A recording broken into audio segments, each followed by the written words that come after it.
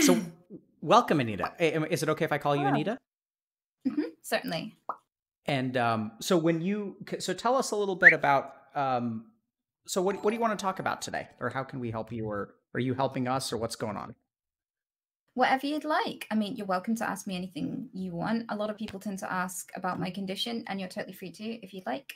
Um, I hear that you have particular expertise with burnout.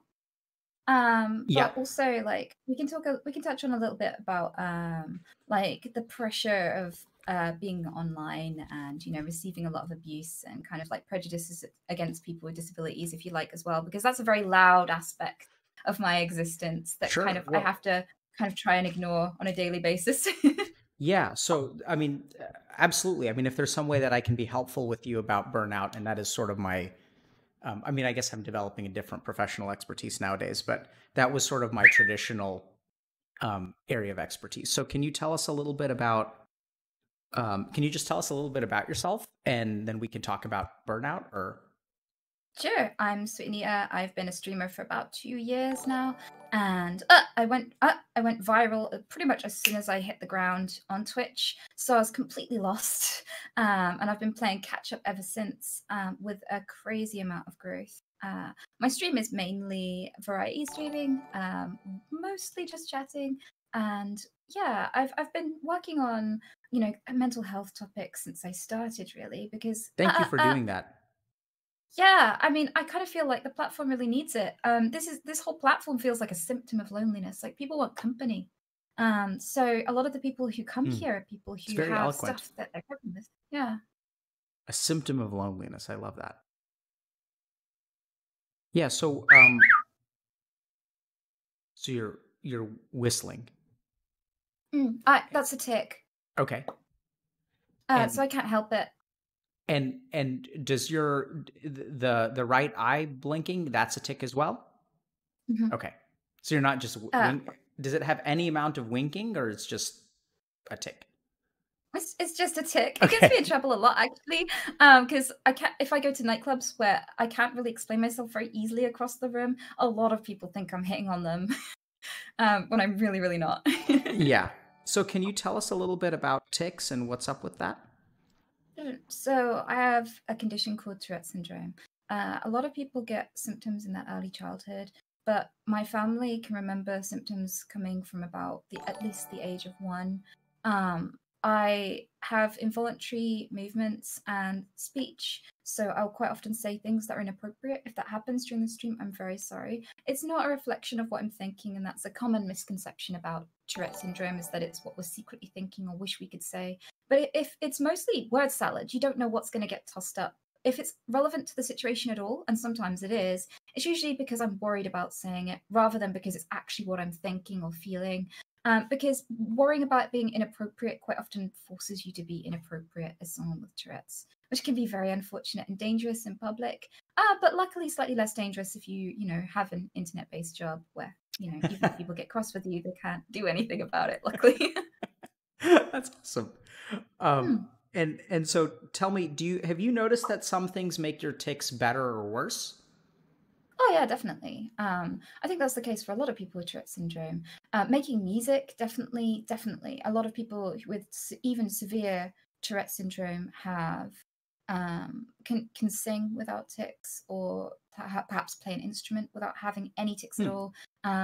There are lots of things. A lot of people ask if I tic during sex, and this is a question I ask a lot of people who also have Tourette syndrome across the board. If the sex is good, no. So, Hmm. because focus, if you're enjoying something and it requires a lot of focus and you're very much engaged with what you're doing, it definitely reduces the ticks. I So see. there's lots of things that do reduce the ticks. Exercise, things like that. I don't tick as much around my personal trainer, so he's quite shocked when he sees videos of me. Hmm. Yeah, so yeah, definitely. And there are things that exacerbate it too, like high stress situations, high emotion, feelings of awkwardness. My biggest trigger is awkwardness. So I can't watch Mr. Bean quietly, that's for sure. Mr. Bean is amazing. He is. So stress and what about burnout? So I have always I used to be agoraphobic, so my life was really still for a while, and I think that was the worst thing I ever experienced, honestly. So I have always been chasing things to do, and I can never say no. And even before I started streaming, it was a bit of a problem because I used to run a business. I used to care for my mom, I used to care for rescue animals, and I used to do rescue volunteering. And the four of them put together, sometimes I'd come home for an hour and then go straight back out again. And I would do that for days on end. And I would like fall asleep at work, and then I'd fall asleep in the car on the way to rescue work, and I would just never stop. Why And do when you I think? started doing, What's what that do I think about? that is? Um, I don't know. I mean, I definitely have an aversion to sitting still. I definitely have an aversion to um stopping for anything, and I'm not very good at attending to my needs, so I quite often forget to make myself food or get to sleep or take time for me. I feel guilty when I do those things, so I feel much better when I'm getting on with stuff, actually doing something productive and worthwhile. Hmm. You feel guilty for attending to your needs? Yeah, definitely. Like playing games or just, just taking a minute to just sit in the garden or whatever. I feel this like encroaching sense of dick, encroaching sense of um, like I'm wasting my time. There's things that need to be done. I'm letting everything slip out of my hands, and I've got to get back to it now, sort of thing. How long have you been feeling that way? Mm, breakfast. I don't know. I think I think it probably started when I stopped being able to go outside. Back when I got too scared to go outside and I was fully agoraphobic, I stayed away from everyone, didn't really speak to anyone for years. And during that time, I used to look out the window and see the summers rolling by and know that this was going to be the Summers. best time of my life. Summers, yeah, So like multiple years. summers, yes. Wow. So And I used to feel terrible, like I was wasting the best time of my life. hmm. And do you so can you tell us a little bit about when you became, as you put it, fully agoraphobic? I I went I tried I was I was really young, um pestering my mom to go let me to go back to school because I was starting to feel a bit lonely and I wanted to reach out to other What kids. why weren't you in school?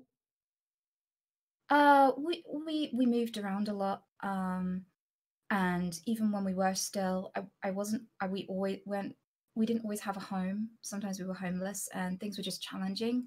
My mom needed looking after, and so did our rescue animals, and so there wasn't really much space for me to get a formal education. So I started to get a bit lonely and I started to want to go to school. But then I did go to school, and even though I was doing well academically right off the bat, I wasn't doing so well trying to integrate. I had these symptoms but no explanation for them. So I was coming across as a bit weird. And it's not always easy to fit in when you're a bit weird. And yeah, some pretty bad stuff happened. So I kind of withdrew again. But the aggression didn't stop. And What do you mean the the aggression? so my my last day of school, I was How 13, okay. and my I think it was for sixth formers. I don't know how old they are. The oldest kids at our school, basically, um, beat me until I was unconscious. Holy There shit. wasn't much I could do about it. So I woke up in the I woke up in the in the health bit. I've forgotten the name for it. First aid. There we go. First aid place with their like on-site doctor person, and that was my last day. I was like, I can't do this anymore. I mean, it's not safe for me to learn here. It's not going to stop. So I left. But I had a paper out, and the kids from that same school would continue to harass me, throwing stones at me. I'd come home bleeding. They'd egg my house, and they'd constantly ridicule me. So there wasn't really anything I could do to escape it. It just followed me everywhere, and my world just shrank and shrank. I gave up my paper round. I gave up going outside, and just even opening the front door started to give me a bit of a heart attack. So people didn't take my tics well. People didn't, there was there was a lot of stuff going on that just I couldn't really change or contend with. So I just withdrew. Wow. That sounds awful. That just sounds honestly kind of insane. Like, I've never heard of a 13-year-old being beaten into unconsciousness, nor have I heard of someone who like has a paper route who gets like stones thrown at them. I mean, it sounds like you were hunted. Yeah, well, it's not always easy to explain yourself if you don't have a diagnosis. I used to wonder myself, I would do all these inappropriate things and then go, why am I such a terrible person? Because I would pinch people on the back of the arm or punch them on the arm and not want to and not understand why. And I used to get kicked off buses and things like that. And it just became very difficult to get out anywhere or do anything because when people asked why, I was like, I don't know. I don't know. So yeah, my world shrank and I stayed in all day and the nights and days blurred into one. I didn't go outside. I didn't have anything new, so I was playing the same games over and over again. And I didn't really speak to my mom a lot. She was very, very ill. She would spend most of her time in bed. The house was always quiet, so there wasn't really much going on. Anita, I'm going to say something that may be a little bit inflammatory, but like it's honestly the thought that pops into my head. How on earth are you not way more fucked up? You're not the first therapist to ask me that, actually. Because I've had 4 in my life, and yeah, all of them have asked me that. I mean, seriously, not like, I mean, you come across as introspective, patient, intelligent. I mean, these are all the things that I'm feeling from you. Compassionate, um, you know, aware of your internal state to a certain degree, acceptance, which is a lot of what we talk about today. And like I'm telling you, I've seen people who are way more fucked up than you, who have had way easier lives, and like consistently, right? I mean, usually it doesn't take a whole lot to fuck up a child, and that's really sad. Like it doesn't take a Yeah. whole lot to really mess up a kid. And what I'm hearing from you, like I'm just really, really stunned, to be honest. Like, so there's one part of it is like, all the frankly abuse that you went to, but then you're also talking about a mom who's kind of disabled from a young Yeah. age and kind of being left to your own devices. Mhm. And so I Yeah. mean, yeah. How are you capable of just functioning at all at this point? Well, I think one of the big things, and this is why I'll always recommend it to parents, is I was surrounded by animals. And that was partly my own doing, if I'm honest. So when I was really little, the first it kind of started with rabbits. We lived near a cattle market. There were rabbits. They were being beheaded, skinned, cleaned, hung up by this giant lady with a meat cleaver. There were these fluffy little things in cages right next to the store where it happened. And I was just like, what? And I was like really, really young, like a toddler's age, less than 4 at some point. And I locked eyes with this little white one. I was like, this ain't happening to you. And we got out into the car park, and my mom was like, why is your coat wiggling? That's how we ended up with Minty and eventually licorice and dandelion and honey. And, they were the foundations for my empathy, my patience, and my introspection. I definitely think that animals were the root of that because you learn to care for somebody else's needs with no expectations of your own. They can't give you anything except attention. And they can, Let me you just think about, let me jump in for a second. So you say you learn to yeah. care for someone else without any expectation of your own needs, or so sorry, that you learn to care for someone else without any expectation and kind of putting their needs above your own, I don't think right? you need to put a rabbit's needs above your own in order to care for them, but Sure. definitely, I cared about them before I learned to care about myself. But the thing was, I was a toddler. You don't really learn a lot about self-care when you're little, but Yeah. I knew it immediately. Because already I'd been through some stuff at that age, and I was like, I already knew what it was to be vulnerable and at the big people's mercy. And I just saw all of these little things at the big people's mercy. And I related to that. I connected to that in an instant. I was like, but What? I really, Go ahead. Sorry.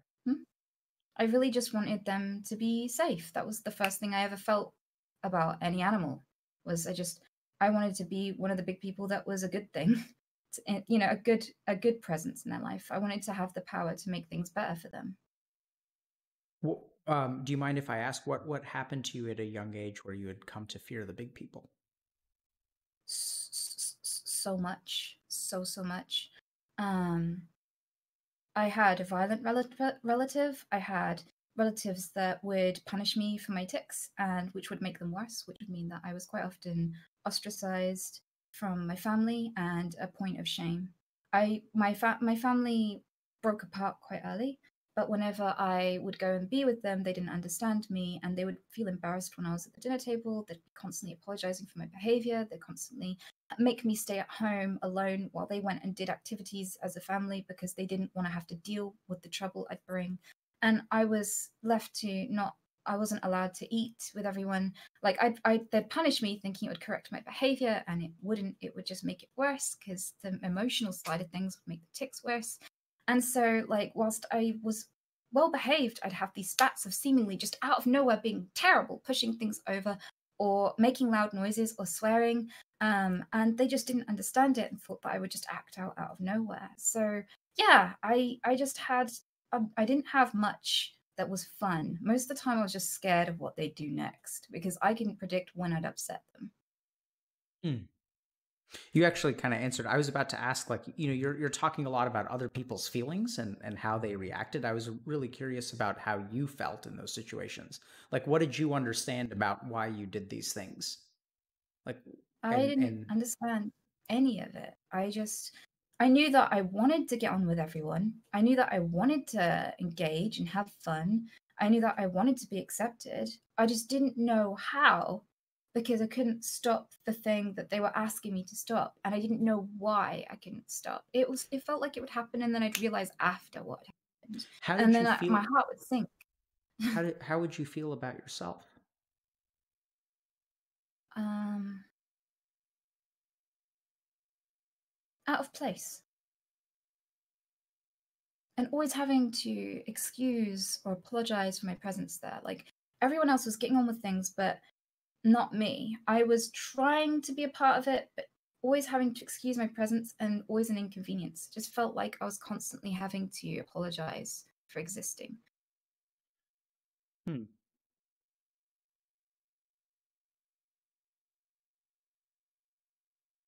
I mean, it's interesting because I even wonder about some of the things that you said earlier about burnout and sort of how you tend to ignore your needs. Mm, And I'm almost wondering if, when you feel hunger or thirst, whether there's some part of your mind that sort of views that as an inconvenience mm, and kind of views yourself as sort of an inconvenience that needs to be attended to. mm. I'd never thought about it. Right? Because like here's what I hear, Anita. I hear someone who's very caring, but caring to the point of neglecting themselves. Right? I think that's common among people who are carers, though. If the first level of engagement you ever know is a one-sided relationship, you end up emulating that later in life. Often, our parents are the templates we use to engage with others, and my relationship with one of mine was definitely all giving and without any kind of reciprocating for long periods of time. Yeah, so that's interesting. So first of all, brilliant. By the way, this is awesome. I don't know if you're just brilliant or you've been through a bunch of therapy or you're well read or whatever, but it's really fantastic to talk to someone who is so introspective and able to really look at themselves. So let's think about that for a second, right?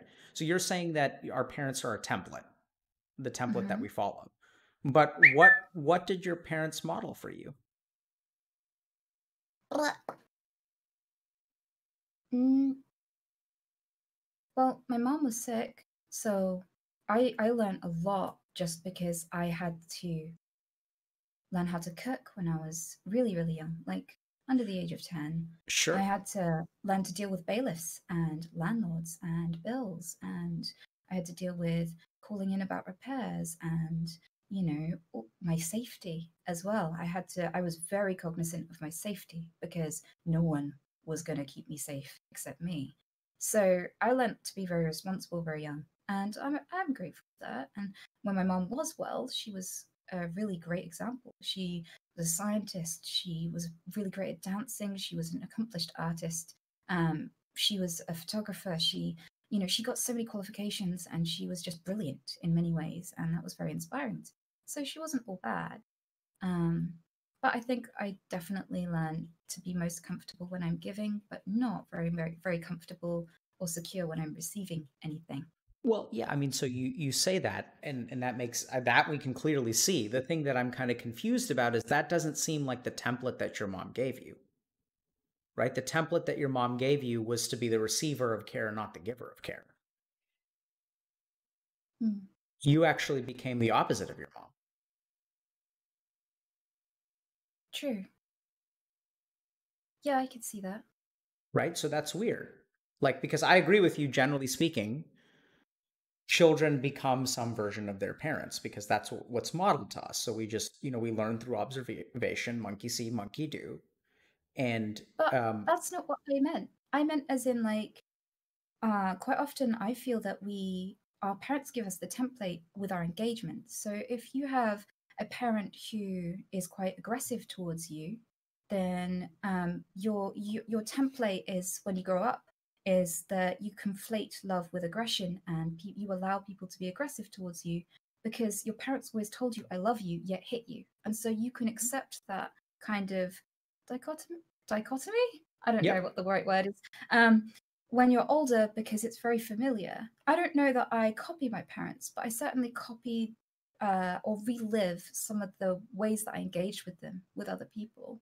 I That think that's what I mean by that template. Yeah, so beautifully put, right? So that's actually exactly what we see. We don't see you copying your parents' behavior. We see your behaviors as responses. The way that you learn to relate to other people is based on the model of the way that you related to your mom, which is Mm, one-sided caring. yeah. What do you think about that? It's hard to break out of because it's a very expected role of women. So, like, other people are very comfortable receiving from me. Other people are very comfortable with me making food for them or giving them tea or bringing them gifts or attending to their needs or listening to their feelings. I think that it's very, very difficult to step out of that role when people are very comfortable with you being that. And things like having good self esteem and being proud of yourself or being open about your sexuality and things like that are quite often frowned upon. And, given women who do that are given pretty nasty labels quite often. So I think growing up, people very much accepted the way that I'd been shaped and I was never really incentivized to change it. Can I think for a second? Mhm.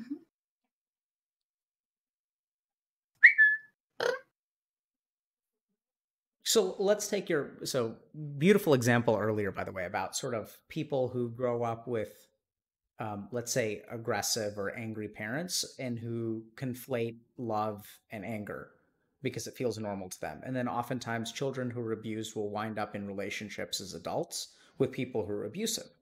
And I think Mhm. you offered a wonderful and insightful explanation of how it feels normal to them that like you can be the victim of aggression and also the recipient of love from the same person. It fits.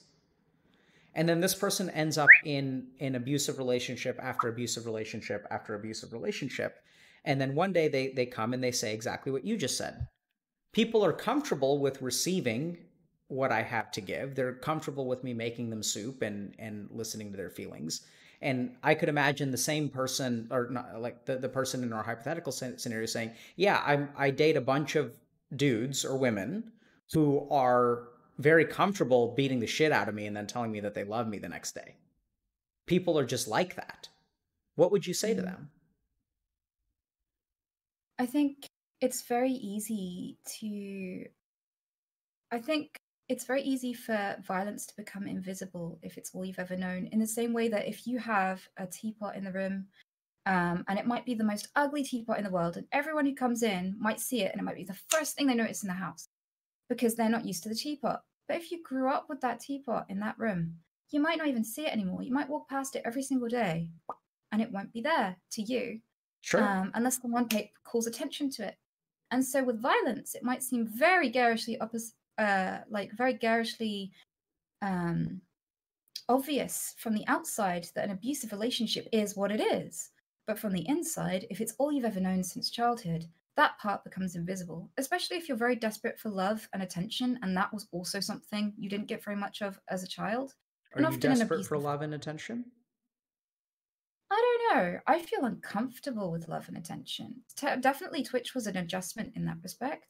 I feel worried when that happens more than anything. I think Yeah. it So, concerns me. Anita, let me ask you a question. Why does I agree with you that everything about that you said about the teapot is once again very eloquently put.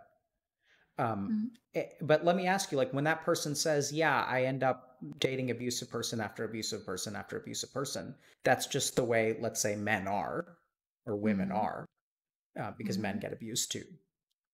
Mhm. How would you respond to that person? Like, sure, you're saying that it feels normal to you, but like, why do you think they keep on winding up in abusive relationships? Is it because everyone is fundamentally abusive? I think that people who tend to, I wouldn't know how to put this to someone in that situation because I think hearing it in and of itself doesn't destroy that worldview. But I think that um, people who are passive in the face of violence attract violent people because violent people don't hang around people who won't put up with their shit. So the only people they're going to connect with are people who are passive and will continue to engage with them even when their boundaries are not respected. And those people are harder to find, but they will always find the people who will allow them to do it. So in a certain way, these people who are subject to abuse and people who are abusers tend to attract each other, but they're kind of separate from the rest of the world in that a lot of other people can engage with each other without hurting each other or being harmed. It's just that this particular life trap tends to magnetize towards the opposite. And Right. that can definitely lead to a cycle. So, Anita, who are you magnetized towards? And who is magnetized towards you? I don't know. Before I started streaming, there were a lot of dark people in my life because even now, and my friends will say it, I'm very patient.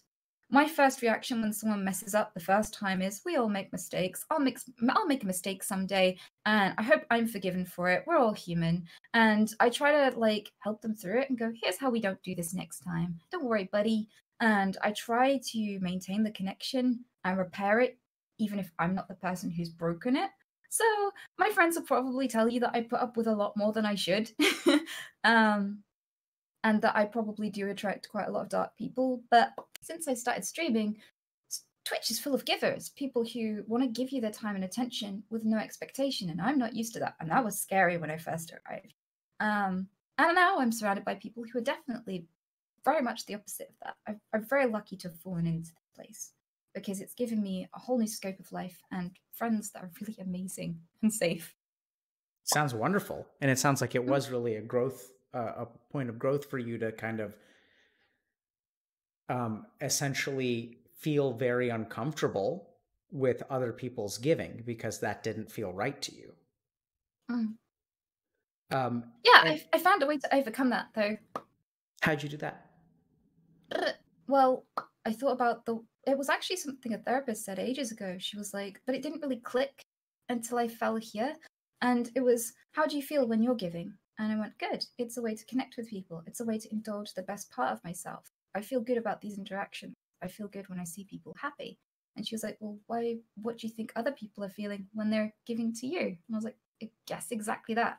So how do you think they feel if you refuse and you pull away? And I was like, okay, now I get it. Yeah, And so absolutely. I contextualize it. Yeah. Can I share a story that reminded me of something from my own life that I kind of learned that my wife taught me? Can I share that? Hell yeah. So my mom and grandmother, I have one brother. So growing up and coming from an Indian culture, like gender norms are very regimented. So like men do certain things and don't do other things. And growing up, my brother and I were actually pretty chill.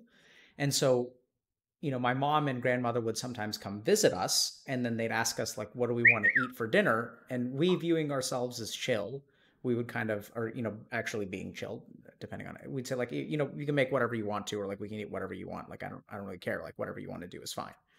And then what do you think that did to them when we would say whatever?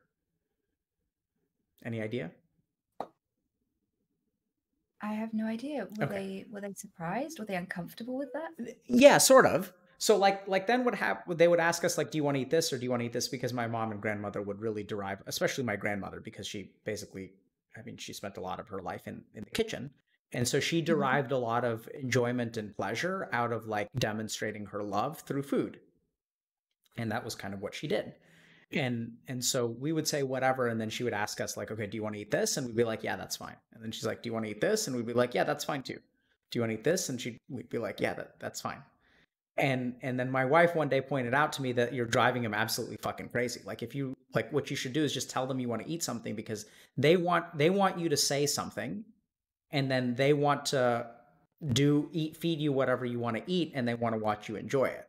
But unless you Mm. actually express a preference, you're actually doing them a disservice, because they're here to care for you. So like, let them care for you and just tell them what you want to eat, or just pick something. If you don't actually care, just pick anything, and then pretend you really want to eat it, and then let them make it. And whether you like it or don't like it, just say it's awesome and express your gratitude, and stuff yourself.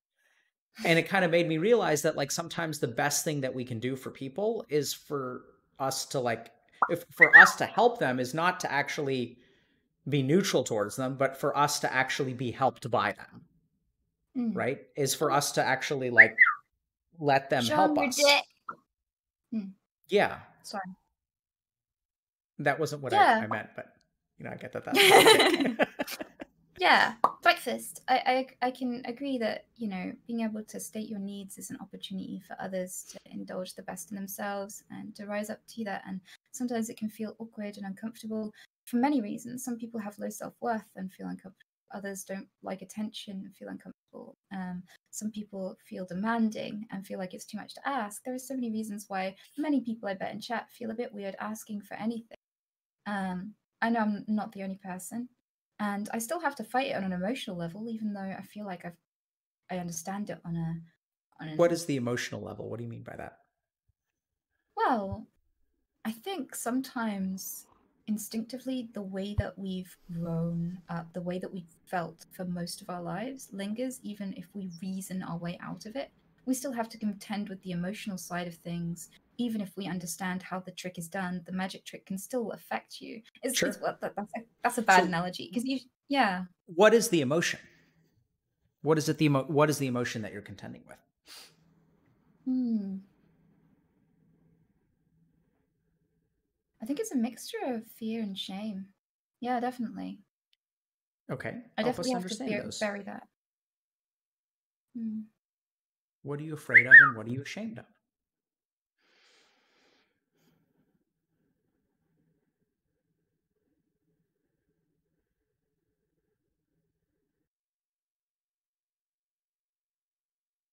I don't know. I guess another way to explain it would be like when someone's nice to me, it's always felt like I've taken out a loan of like £2 billion or something. I'll never be able to pay it back. I'm not in a position like because when I was younger, if people were nice to me, I was like, "There's nothing I can do. I can't make this good. I'm just taking." And everyone around me was always saying, "All you do is take, take, take. You never give back." And it's like I don't know how. You haven't shown me how. Um, and I didn't really know what to do about it. I just felt indebted, and it felt really concerning and worrying. But also, people used to be nice to me in order to then later be cruel. It was manipulative. There were adults around me that didn't have the best intentions growing up, and I didn't have as much protection because my parents weren't there. So in that sense, it became intimidating. It was almost a threat to receive things, and I might be blamed, or people might get angry at me later for having them. So I guess I was just concerned in general, like all of that would just hit me in a wave. And sometimes it still does, and I have to catch it and go, nope, everything's good now. And, I can bake the neighbor a cake next time, and everything's okay. So it sounds like you were afraid of the other shoe dropping. that people were nice to you and then there would be pain afterward? Hmm. Yeah. So that's fear. What is shame? I heard a Mm, wonderful exploration of fear, but I didn't understand too much about why you felt ashamed. I don't know. I guess. Um.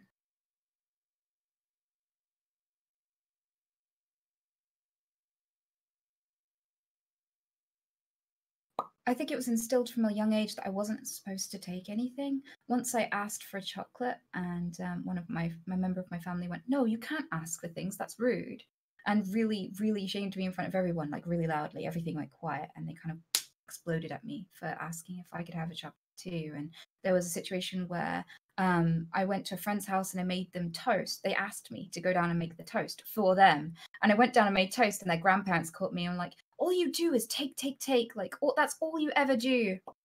And I was like, I haven't taken anything from you. This isn't even for me. But like, I immediately feel shamed because I feel like if I receive anything, I'm not supposed to have this. This isn't meant for me. Like, there's this idea ever since I was younger that I'm not supposed to take it. I'm not supposed to have anything that, that I don't even know how to explain it. But yeah, so I feel guilty whenever I do. Okay. Can I think for a second? Hmm.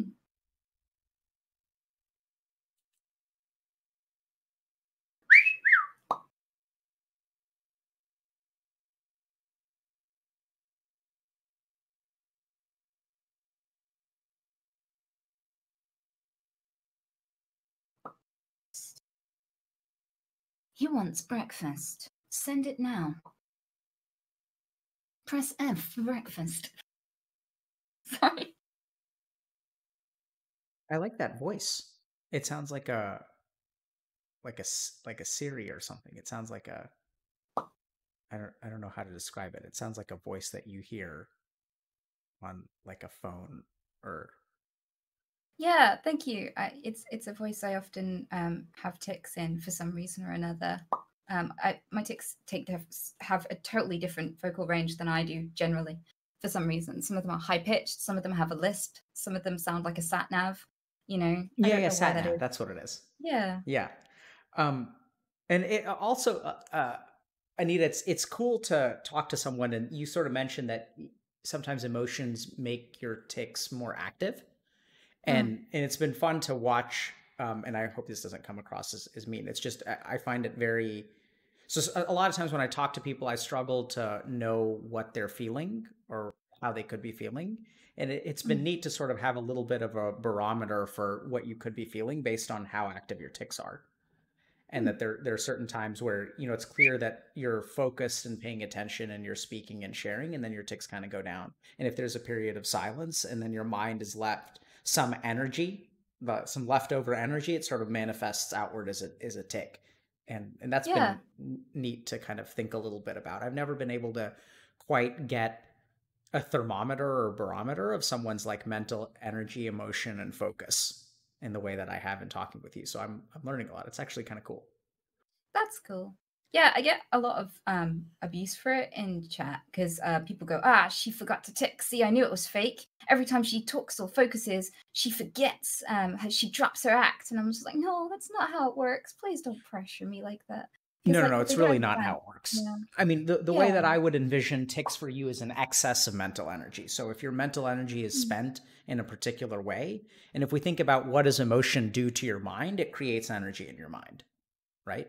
So like mm, emotion leads to increased activity. So the more increased activity that you have that you cannot focus. So if we think about energy of the mind is having inflows and outflows, when it rises above a certain level, I think a tick manifests.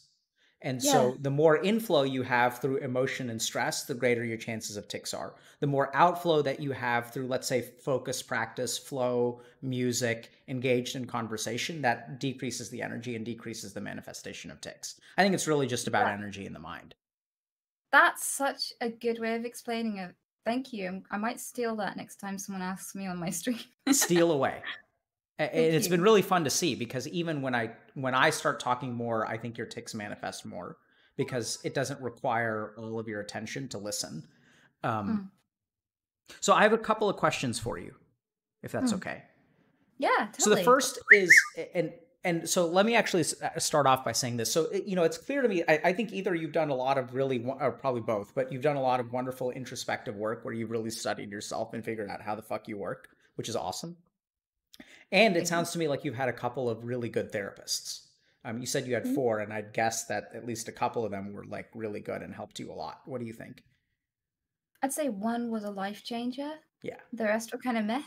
Yeah. Um, but yeah, since meeting her, she changed my life. So I've been raising funds and giving them to her to pay for other people to see her because I really believe in what she does. So the stream has helped me to get other people to get help through her, which has been amazing. That's awesome. But yeah, I also read, but I think that agoraphobia allowed me to really stop and think and process who I am, what I want to be, my ethics, my understanding of the world, and not fitting in allowed me to observe from an outsider's role because I couldn't quite click. And so these things have kind of come together as me just trying to make sense of the world as much as I possibly can. Yeah. Yeah, that's awesome. And I think you've really come a long way, which kind of makes, I mean, I view that I have a duty to people who come on stream, which is to help them understand something or grow in some way. I feel like that's what people come on here for. Not to say that that's why you came on, but that's what I personally feel.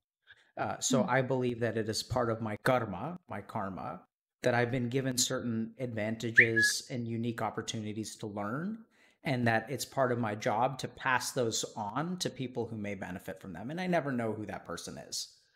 Hmm. Um, and so I'm going to ask you a couple of questions, if that's okay, or frame a couple of Hmm. things. And then my hope is that um, when we think about burnout, that there's still some part of you that doesn't let you take care of yourself in the way that you deserve to be taken care of.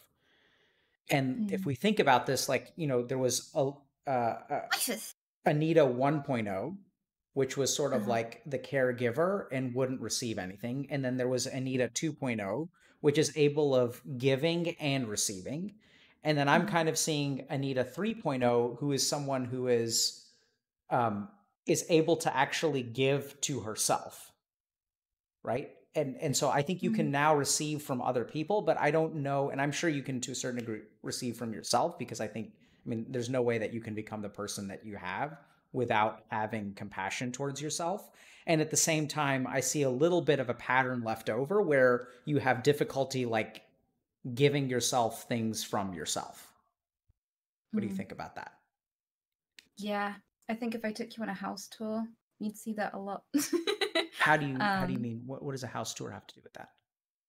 I don't buy things for myself. I all of the people that visited my house say my walls are bare. I have barely any furniture. I have very few things. Most of the things in my house are rabbit related and for them or it's like yeah, there's not really much that I do or invest time in that's for me at all Yep. in this house. So I mean, in a broad sense, and this may be a little bit unfair, but I just don't know how else to describe it. Like I'm trying to get a sense of, why can't you love yourself, Mm. And right? that's it's a good question. So, and I've got a little bit of a hypothesis. So, what do you think about your mom? I think she's amazing. I think she's a very strong person. I think Hmm. she gets very fixated on a task, and she's changed laws and she's changed the world in beautiful ways. And I think yeah, I definitely see a lot of good in her, and I hope I can match up to it someday. Yeah. So I'm wondering. That all sounds really positive. I'm wondering if you have any negative feelings towards your mom. Mm, no, I mean, the rest of my family has a lot of criticisms because they think that maybe she let me down. But from a first person, like from an in the family perspective, I'm not going to hate on her for being sick, not at all. And I'm really impressed with how much she did manage during that time. Yeah. Did she let you down?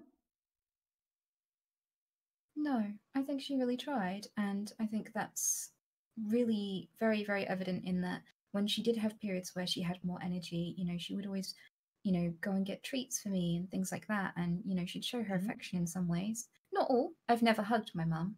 I've She doesn't show affection in conventional ways, so we have a strange relationship. but I definitely do appreciate the times where, you know, she would do the most she could with what, you know, what little energy she had.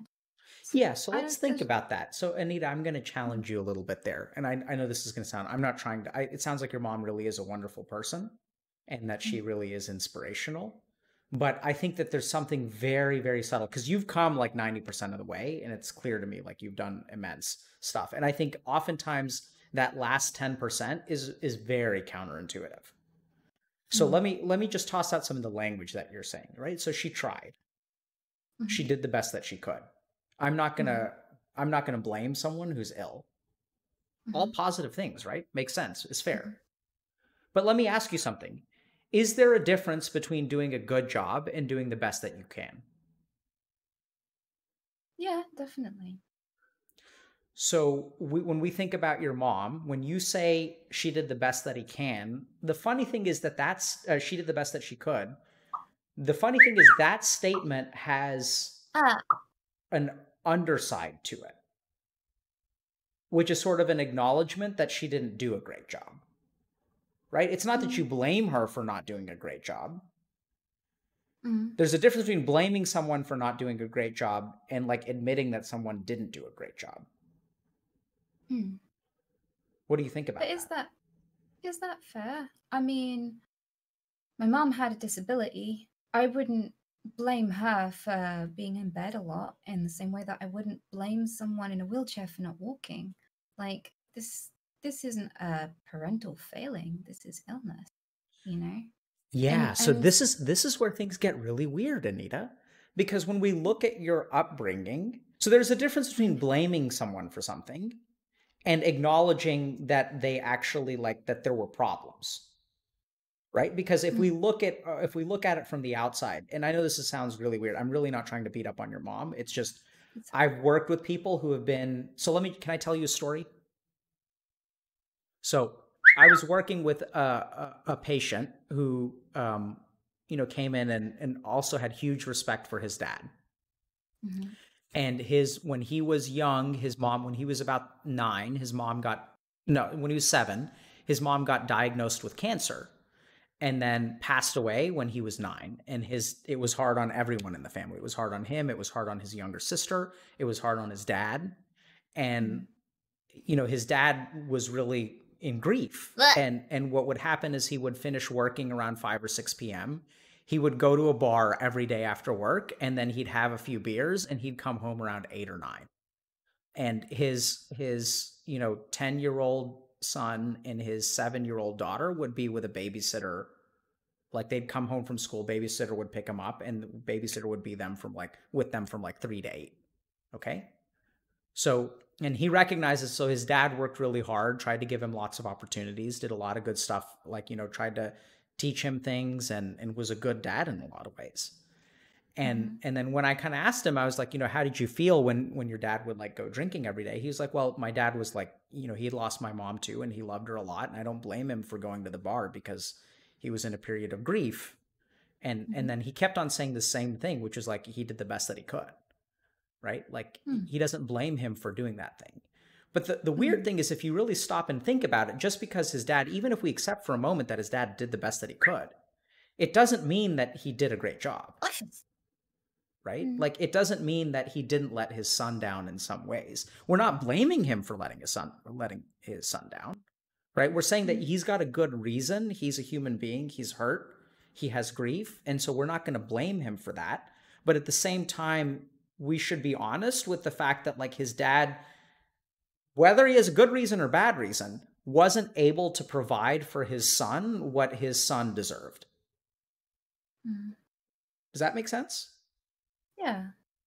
And so when I think about your upbringing, I think about an upbringing that really was not good in a lot of ways. What do you think? Yeah, I would say that there were definitely times where I wasn't safe. There were things that happened to me. There were times where I needed to learn how to process things, and I never got any kind of I don't know, emotional tool set Sure. to kind of handle the things around me. I was definitely feeling out the world alone in many circumstances, and I get that, and that's That's something that I don't look at as something like, it's really hard to say the sentence, I deserved anything. I don't feel deserving of anything. I have no expectations of life. Life is chaos. You aren't defined by your challenges. You're defined by how you handle them.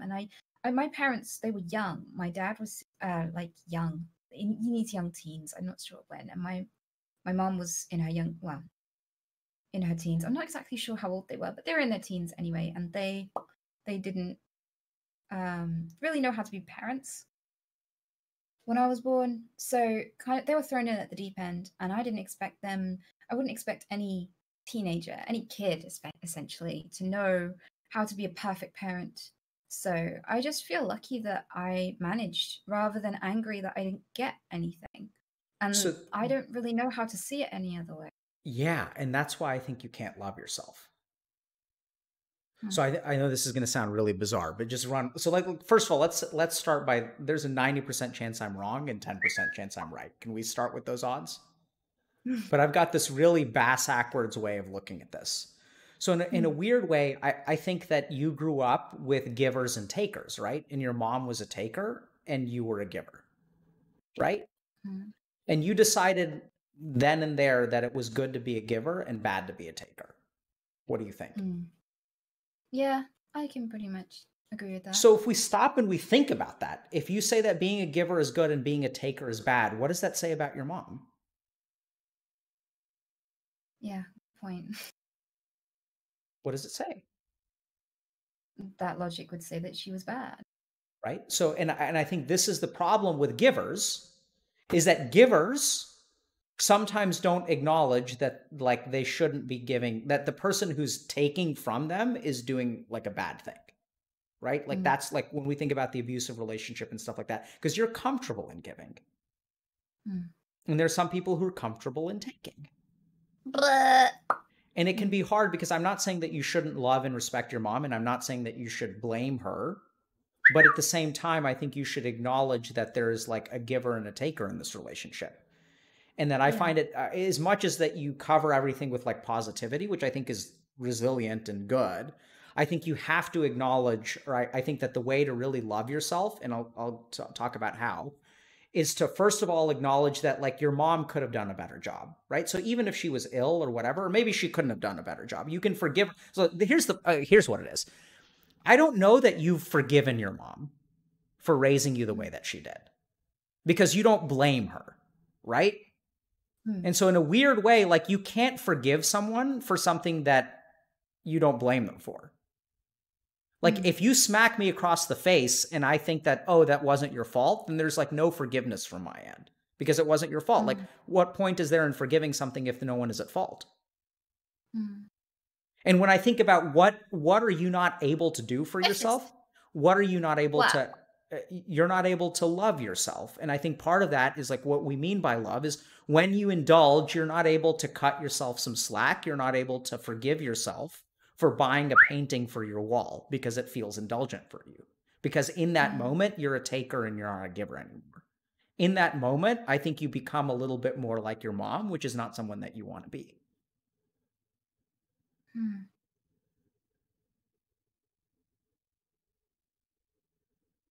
Yeah.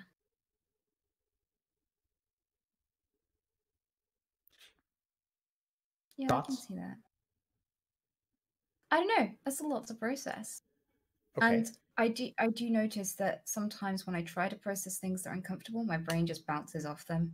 Yep. So it's a very difficult thing to penetrate. Good. I mean, I think it's very good that you're noticing that. I could be wrong. But my point here is that, when you were talking about dichotomies earlier, right? That someone can be Mm. aggressive towards you and love you. I think that there's a dichotomy here, which is Mm. that you can love and respect your mom and not blame her for her disability, which I don't think you should do. And you can also acknowledge that just because it's not her fault doesn't mean that you didn't get a bad break. Mm. Mm. Right. And I think that there's a part of you that like, because if we think about it, it's bizarre. It's like you don't want to be a taker. Like that's the problem, is that you're not willing to be a taker. You want to be a giver. And Mm. you've learned through a lot of introspection and growth and frankly discomfort how to take things from people or receive things from people, gifts and support on Twitch. But even then, like it's like you won't even, you'll take their gifts and you'll pass them on, right? Like you're like, it's like hot potato. Like they can give you positivity and you're just going to hot potato it right out to your therapist so that she can help other people.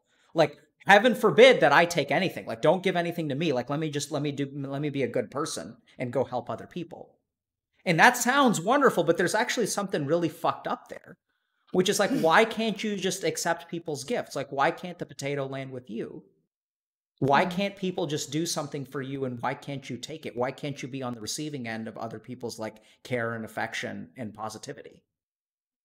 Like Mm. what within you rebels so much against that? Because that's why you beat the shit out, like you not beat the shit, but like that's why you neglect yourself so hard. Like why do you live in a room? I'm not, I think it's fine to live in a Spartan room. Like I lived in a Spartan room for years of my life as well.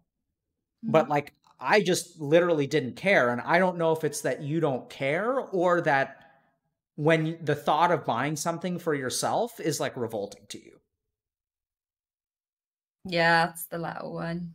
So that's fucked up, right? And then the question is like, why is it revolting to you? And I think it's Alexis, because it's because smells of, like dick.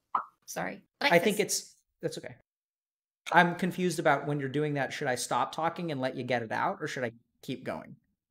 Do whatever you're comfortable with. I don't mind. I'm just wondering whatever facilitates a discussion.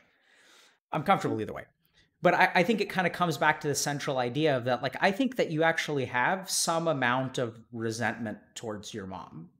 And I think that Mm. that resentment is valid. It doesn't make her a bad person. It doesn't make you a bad person. And I think what you need to do is like learn how to forgive because you don't forgive, you make excuses for people. You're understanding. Right? So like actually through all of your positivity, like this is the really, really subtle thing is you come across as, and you are a really like caring and loving and forgiving person, but you don't really forgive. What you do is you allow people to behave badly and you're so understanding that you let them get away with it. Because like just like you said, when you said that friends notice that like you cut people slack, like we think about that as a positive thing. And I think this is a prime example of it absolutely is a positive thing. And 90% of the way it's positive. But that last 10% is when it starts to become a little bit toxic. That last 10% is when you should blame people for being mean to you. You can forgive them, but you should absolutely blame them if they're letting you down. Yeah. And so I think this issue of blame and forgiveness is what you need to learn, which is like actually holding people accountable if they let you down. And there's this weird kind of like, I mean, sure, your mom was sick and I don't know what kind of illness she has, and it's not my place to be judgmental, but I'm going to go ahead and do it anyway. Like, I mean, just the raw amount of have you read Lord of the Flies? Know what Lord of the Flies is? I haven't read it yet. I still need to. So it's a story about like a group of kids who wind up on an island and they like sort of like become primitive and brutal. It's like when I hear about your upbringing, it sounds like Lord of the fucking Flies to me. It's like people are attacking you, like adults are yelling at you, people are doing nice things to you and then being mean to you, people are being violent, people are hunting you down with rocks when you're on a paper route. Like, what the fuck? And if you don't blame anyone for that, like, that's not good. I know it sounds fucking weird. Like, I think instead of giving people excuses, what I would really encourage you to do is think a little bit about blaming them if you really do feel that way. Dig down and see if you feel something like that. And then forgive them. And then in learning how to forgive, if you can forgive your mom, I think you'll be able to love yourself. Yeah. That's what I got. Well, that's something to work on. That's some homework. Yeah, I mean, if it doesn't sit with you, that's okay too. I mean, I'm oftentimes wrong because I don't know what the fuck I'm talking about. So Sounds like you do to me. But yeah. Am I allowed to ask some questions? absolutely. What made you decide to move what you do onto Twitch? Just the realization that I could work in my office for 10 hours a day, 6 days a week for the rest of my life, and I would never make a dent in anyone's life, like in the problem what I view as the problem. Yeah. That coupled with the realization that most of what I do in my office is repeated. Right. So case in point, like when I'm talking to you, the reason I have this hypothesis is because I've run through this with another person who is also wonderful and positive and resilient and just a great guy that everyone loves. And he's just so positive and like he's also a caregiver. He's like a giver. He like supports his Yeah. family. He supports his in-laws. He supports everyone. And that Yeah. like, and there's a very like when we become good people, we start to not want to admit that we have like dark sides, right? Like but that's just not how human beings are. I mean, we have love and compassion, and we also have hatred and shame and fear. And you sound like you've done a great job. You can find your fear and you can find your shame so easily, which you really deserve credit for, because it's hard to do that. What I don't hear from you at all is an ounce of anger or hatred. And I just I don't kind think of I kind of save it up for things that I think are okay to be mad at.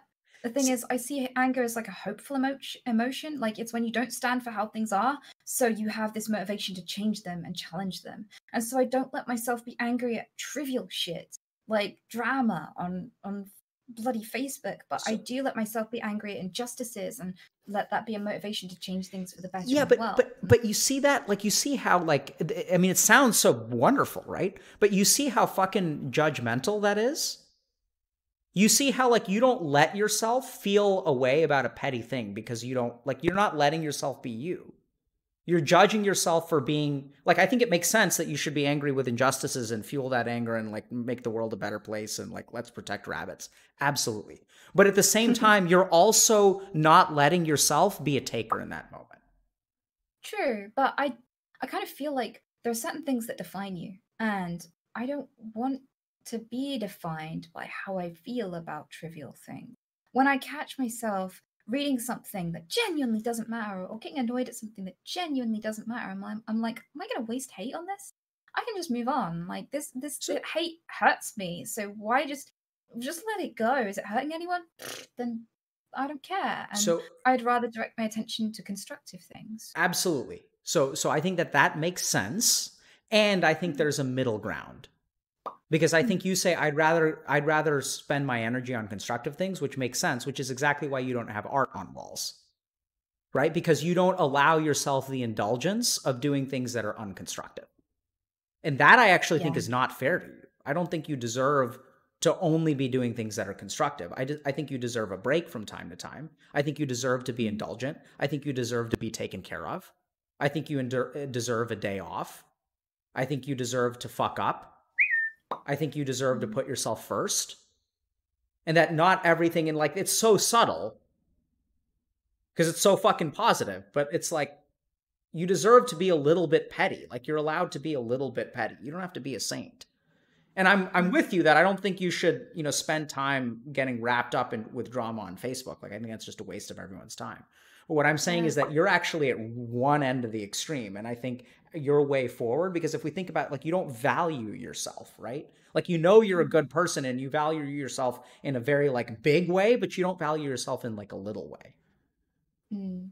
I Like think there are two things that are really relevant to that discussion, and one of them is that you don't get to fuck up on Twitch. Like, you don't get to misspeak. You don't get to have a past. You don't get to, mess up in your relationships and things like that, because those things you'll be punished for. Those things, depending on your size, there are people who've taken like £2 million pay cuts because they fucked up in a private moment with their partner, something no one would ever have millions of people angry at them for, no one judging them for, no one, giving them hate mail, sending death threats for, not affecting their job in any way, losing sponsors for. Like this is a place where there is no room for fuck ups, where there's no room for humanity.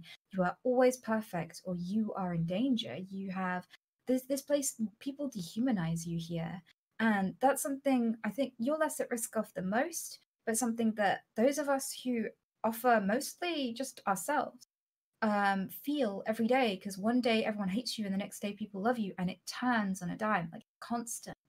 And so the other thing is, I agree with you with the not self-care, because I used to make art. I have a drawer full of artwork right there.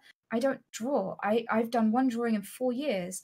I specialized in animation, and I haven't drawn since I left uni, and it's because I feel that guilt. I don't self-indulge, and I feel like it's not a constructive thing to draw. It's a self-indulgent thing. So I think if I take your advice, I probably would do a lot more artwork. And I think you should. Because I don't think you have to fix the world, right? Like the whole point here, Anita, is that you undervalue yourself. In the hierarchy of what deserves attention, you are way too far down. Mm. And that, I really wonder if like it's because you resent your mom for taking so much from you and you never want to be like her. Like oftentimes, like you said, we like you're not actually, like, you're so afraid, like you kind of say, you even said when we talked about modeling and how parents model behavior, but you're like, no, I'm the opposite of my mom. Absolutely. It's weird because a lot of times we're not the opposites of our parents, but you point out that you've worked very. So if we think about it, if the automatic idea is that if I have an abusive parent, the chances that they have an abusive child is very high. And if they don't have an abusive child, like if their child doesn't become abusive, that is accomplished through a lot of effort on the child's parts. It's because they overcome and fight against what they were taught, right? Can I ask you a question about that? Do you think with your position as a therapist that you have a lot of confirming evidence for that theory that may not be relevant to the world? Because the truth of the matter is the children who don't end up fucked up don't come to you. I worry that we tarnish people who have had abusive parents as likely to become abusive themselves, when around 2/3 of them statistically don't. Yes. I think that, yeah. And that a lot of therapists think that a lot of people become abusive because they've been abused, but most people can triumph over that.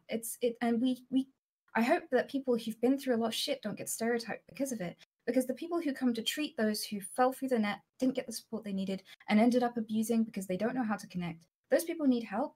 But they can also paint a picture to therapists and the people who help them. This is inevitably who you become if you have abusive parents. And I don't know that's true. And I want to be one of the people that proves that isn't true. I want to be one of the people that says, we don't always turn out that way. And many of us can get over it. No, so I agree with you 100%. So I'm glad you brought that up. So the statistics just say that people who are abused are more likely to be abusive. And you're right that it's about a 30% chance, right? So the statistics are low. The second thing is that I completely agree with you that your future is not determined by the way that you were raised. In fact, what I've seen time and time and time again in my job is that you can overcome those things. And I think what we see from you is that you have overcome those things. My point is that overcoming is, I do think that the people who were abused growing up have a harder game to play. They're playing the game on hard mode. This is the way that I'd put it. That people who have loving parents are playing the game on easy mode. People who have something between loving and abusive are playing the game on normal. And then people who have abusive parents are playing the game on hard mode. Now, all three of those people can beat the level at the end of the day. It's just the deck is stacked against them. And sometimes the people who end up becoming abusive, once again, I don't blame them because I think that they were playing a tougher game. Yeah. So, and I'm with you that they can overcome things. If I didn't think that they could overcome things, I couldn't do my job. Like, my whole point is that you can overcome that. Yeah. The second thing that I want to address is there a confirmation bias because I'm a therapist? Very possibly. It's something that I struggle with a lot, but I really don't think so.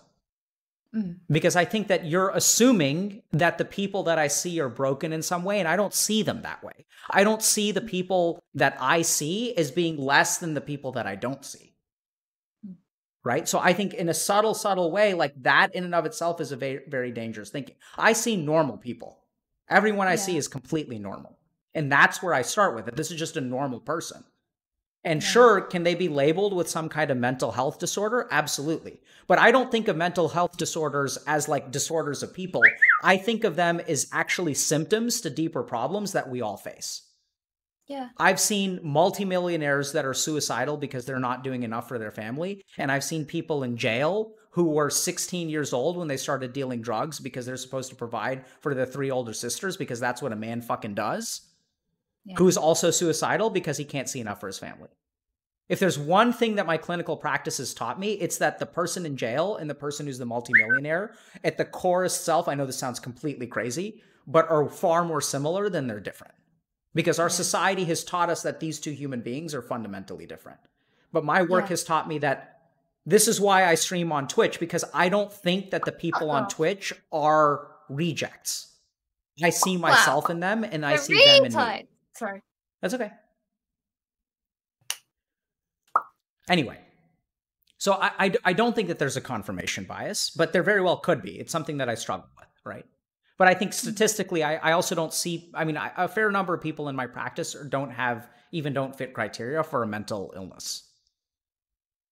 I work with people who suffer, and I try to help people with suffering, which Buddha says is like a universal human condition. Yeah. But it's still possible that I have a cognitive bias, right? It's possible that there's a selection bias. It's possible that all of what I've learned is like not fair or widely applicable. But I still think when it comes back to like you, what I really think is that like, I really wonder if there's a part of you that doesn't want to become your mom. Turn left. Yeah. And, you know, I'm grateful for that too, because I think every parent aspires to have a child that outdoes them. And I have the benefit of learning from some of my mom's mistakes, from getting, not having to live them myself, to know the pain of them. And that's good too. And I think it's good to some degree to want to be different from our parents, want to improve on the model that they set for us. I think that's a beautiful thing. So I'm comfortable believing that, that I would like to be different. I would like that I can see things that I wouldn't want to do or be. Yeah, that makes a lot of sense. Let me ask you something. I don't really know much about your personal life, but is it okay if I ask you about your thoughts about having kids or whether you have kids? I am not going to have kids. I'm not. I think if I do start to feel broody, I will adopt, because I don't think the answer to the world's problems is another DNA copy of me. And by the time they have kids, that DNA isn't passed on anymore. It gets mixed and mixed again until it's completely different. DNA is not it's a transient thing. It doesn't matter. But there are people out there who've been through a lot of similar things to me, who are waiting for somebody to love them. And they go and sit out there unloved while I create yet another human being in a very well-populated Earth. So I think if I did have kids, I would go and find someone that my tools would be particularly relevant and useful. So there it is, right? So I ask you about kids, and what's your answer? That I'm not going to do something. I'm going to do something. It's unclear to me what your needs exactly are, but I hear the same axis of there are people out there who need my help. So who the fuck am I to create another genetic copy? What right do I have to bring someone else into the world? Because there's so many kids out there who are suffering. You see how quick it is? Fuck me and what I want. And it's not even clear to me that you want kids, but I don't think you've even entertained the idea. Automatically, it's so fucking automatic. That actually upsets me, because I think you're actually not valuing yourself there. There's a difference between saying, I actually want kids and I'm going to give them up, but I don't think you do that. See, this is the thing. You don't even admit to yourself that something is wrong and then give that up. You just slide right past it. And you use greater injustices to justify giving things up for yourself.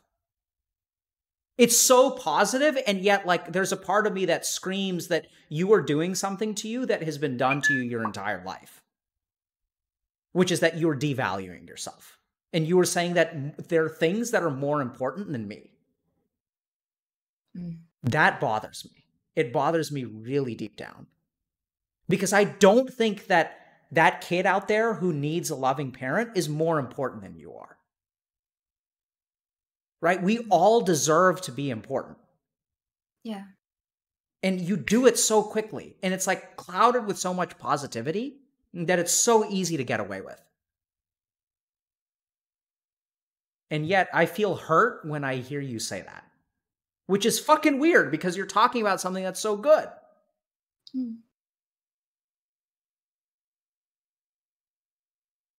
Anyway.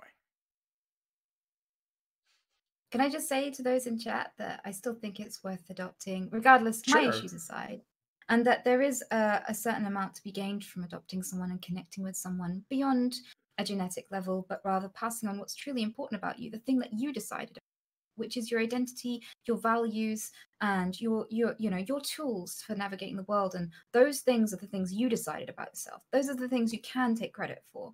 Those are the things I think really matter about us. We don't choose what eye color we have, but we do choose who we are. And passing on a little bit of that in a positive way and helping someone else with that is beautiful. And I think that is still parenthood. And I think it's an undervalued form of parenthood. And I'd encourage anyone in chat to adopt, regardless of my reasoning, even if it might seem a little bit dysfunctional in this context. No, I mean, but like, Anita, so thank you for sharing that. I think I really do think your goals are noble, and I support them 100%. I think you're a wonderful person. It's just, there's something just so subtle about you putting the rest of the world first. Like, it's a weird thing, right? But that's what I hear from you time and time and time again, is that like, I put other people first. And I just don't agree with that. And that, because I think you deserve being put first too.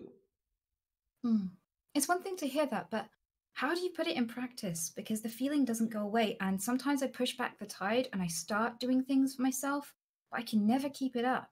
Like, I've had this issue for a long time. And even when I did rescue work years back, I used to go out there. I used to do anything and everything. Some of it was like dangerous as well. And I'd come home and I'd be really, really exhausted. And I'd go back after an hour and do it again. Like, I'd spend an hour at home a day for like a month and just completely burn out. And the thing with all of that is, like, I would notice the problem, try to fix it, get started, and then just fall back into it again. And I fell back into it with streaming. Yeah. So Anita, great question. So I think what the problem here is that you're overcoming something, and that's not a sustainable way to live your life. So like when you think about, like, you know, your desire to make the world a better place is to move away from something within yourself. Does that make sense? Like, I think like a lot of your desire for goodness in the world is like because of some badness in you. Like, it's just moving away. And then when you indulge something from yourself, it's like that badness within you comes up front and center. And then you don't want that feeling. So you go out and you help someone else. Which the world loves a relationship with you. Because you do for the world what all these people do, and they take advantage of your kindness. The world takes advantage of your kindness. The world is going to take as much as you have to give, and it'll let you chew yourself out in the process, and it won't give two shits when you burn out and when you're exhausted. The thousands of people out there who benefit from your sacrifices will appreciate it. And no one will be left to care for you. And that's completely fine. And the question is, how do you overcome that? I think you have to figure out where that sense that other people are fundamentally more important than I am comes from. And you have to explore like where you got that idea. And I know I keep on harping on this. This may not be right, but like I really do wonder if you harbor some kind of resentment from your mom towards your mom. And if you do harbor resentment towards your mom, if you can acknowledge that, it may not be rational and it may not be fair, but you just have to like notice it, right? And for you to hold that your mom, because you talk about your mom like an idealized figure, right? Like you talk about her like she's one-dimensional. Like you talk about her is intelligent and supportive and wonderful and ill, and it's tragic that she like, but parents are not one-dimensional, right? All of us, like, I mean, I hope I'm a good dad, but I'm a fucking psychiatrist, so I'm sure my kids are going to be fucked up one day because that's what happens statistically, right? And so, I mean, the truth is that there's no such thing as a perfect parent, but what I hear you describe is a perfect parent. And I think that's a problem. Yeah. And as you start to explore in what ways, like, where does that feeling come from? Like, why is it like when I ask you this question about kids, like you launch into this whole philosophical explanation.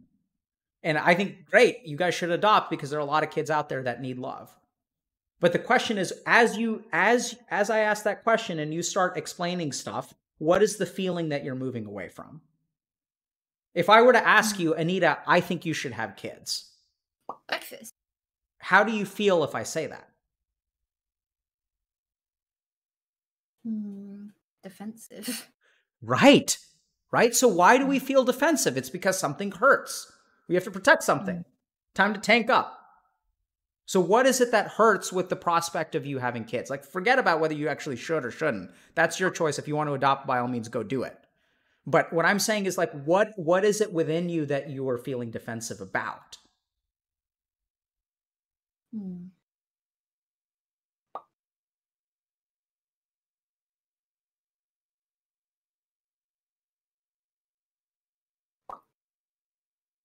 What's wrong with you having kids?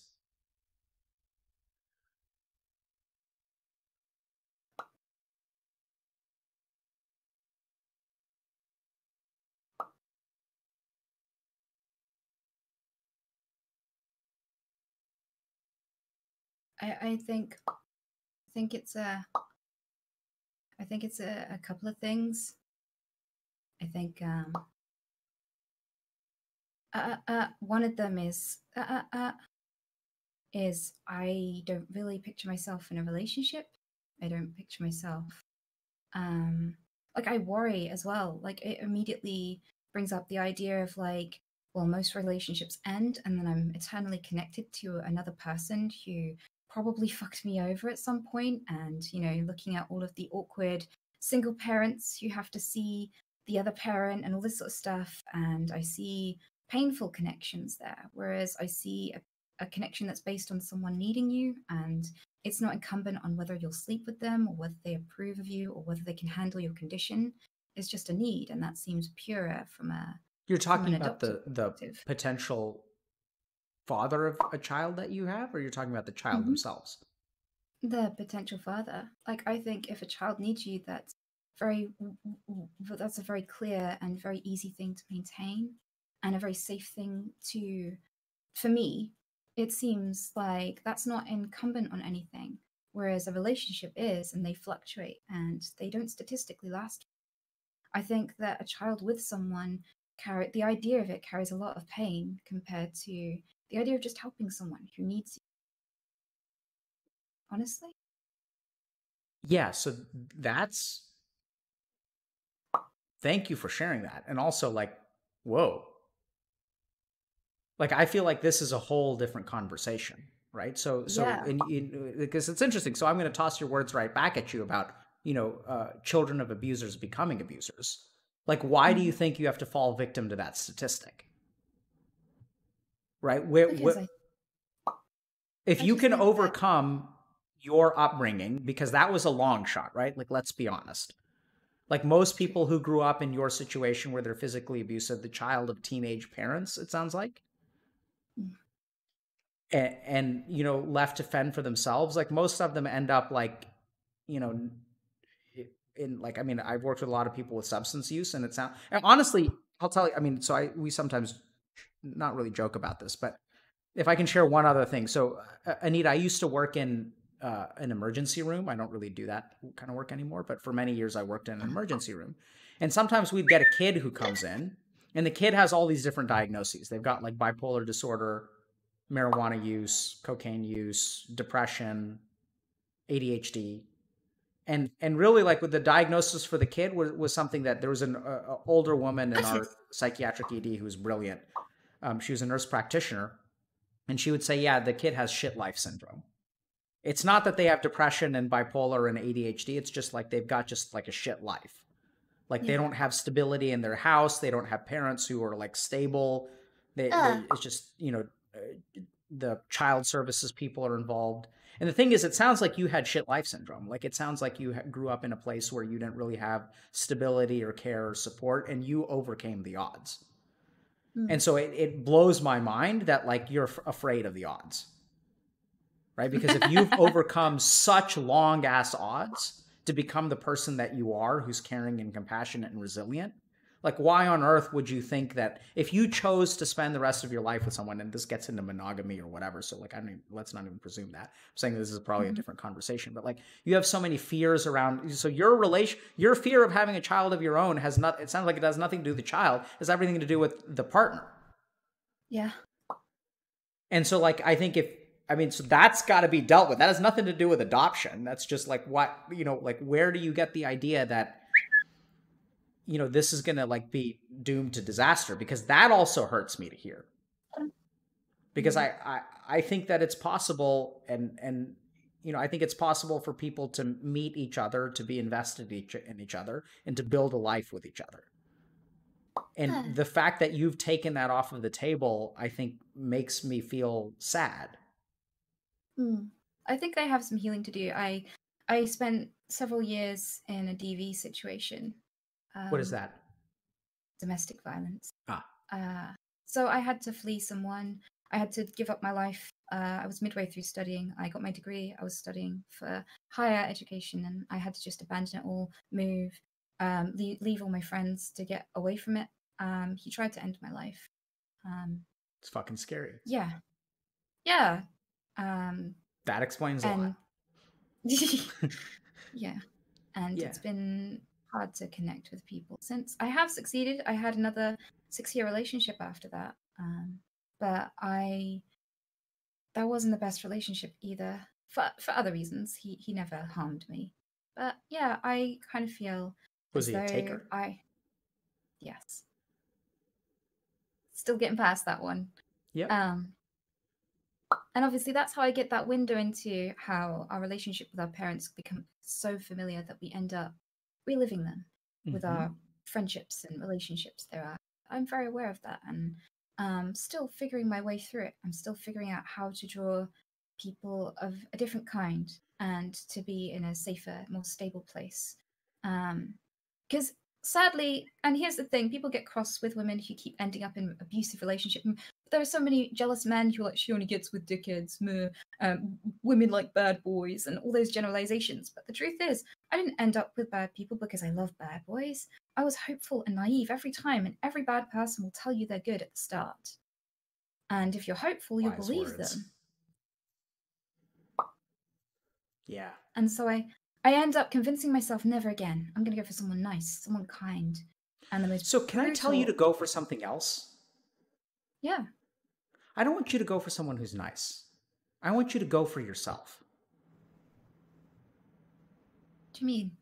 So like the undercurrent for everything that I'm hearing from you, Anita, is that you put other people first. I want you to be in a relationship where you come first.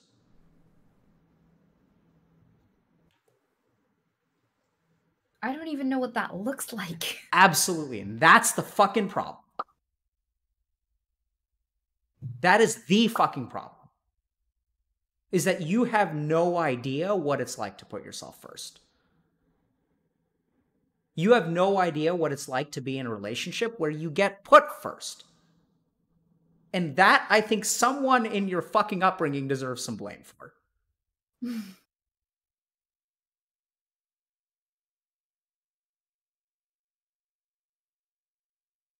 And so I think it starts with baby steps.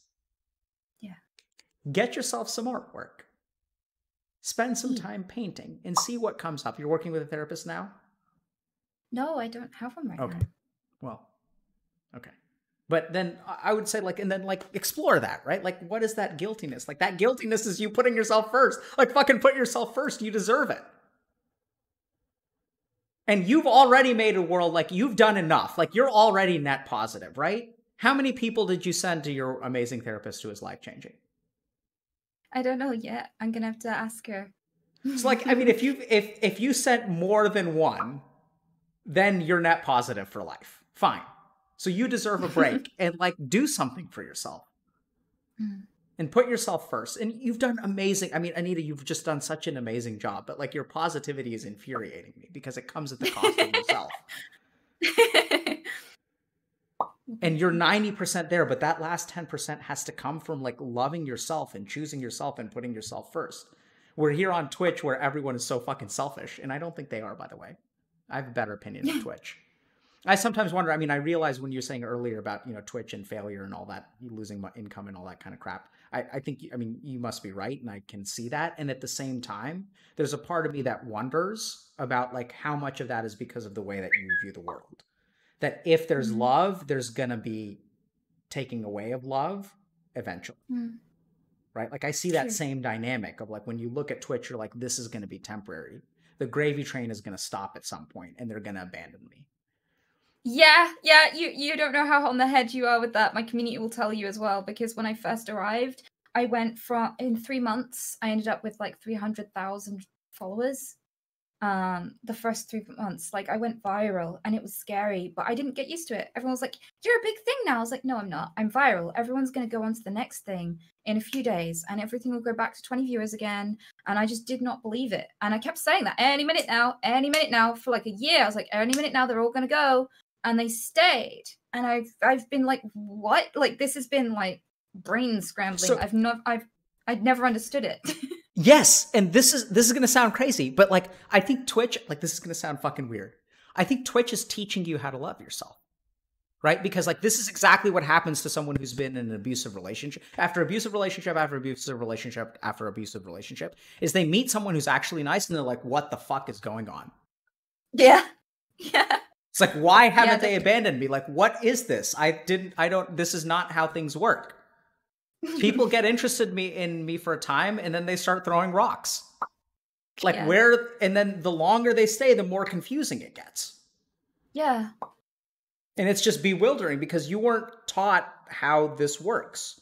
You weren't taught that you can have intrinsic value and that people can come around and hang around because they like you for who you are. Likes it. Yeah. Fuck. Yeah. And that is something that I've been genuinely confused by. And sometimes people have like donated thousands of pounds, or they have, you know, they've been following me for like 19 months, and I'm like, why are you still here? Like, and I'm confused, and I will openly express it. I haven't quite learned how to come to terms with it yet, because it directly confronts something I don't know how to process. Yeah. So I'll leave you with this to think about, and then we'll see. I mean, if you have other questions and stuff, but I want you to entertain a crazy idea, okay?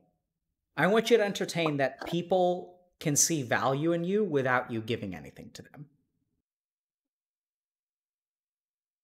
I want you to entertain the idea that sometimes you're the rabbit, that you don't have to give anything in return, and that people will just appreciate you for being you. Mm. And that you don't have to adopt or save animals or other things to be like valued in life. That you can have, I know it sounds crazy, just intrinsic value. Not extrinsic value, but just intrinsic value. That just by virtue of who you are, you have worth. And that you don't need to do anything to be worth something. Yeah, that makes so much sense if I picture it applying to somebody else. That's the weird thing. Like, Yep. that's immediately when you're describing that, it's easier to remember and understand those words if I'm picturing us describing someone other than me. Which kind of emphasizes, yes, I think you're very much onto something. Yeah, right? And so I think you've got to explore that.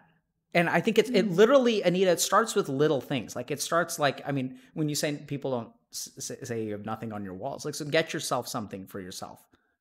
Yeah. Like, do you have a bathtub? I do. Do you have bubble bath?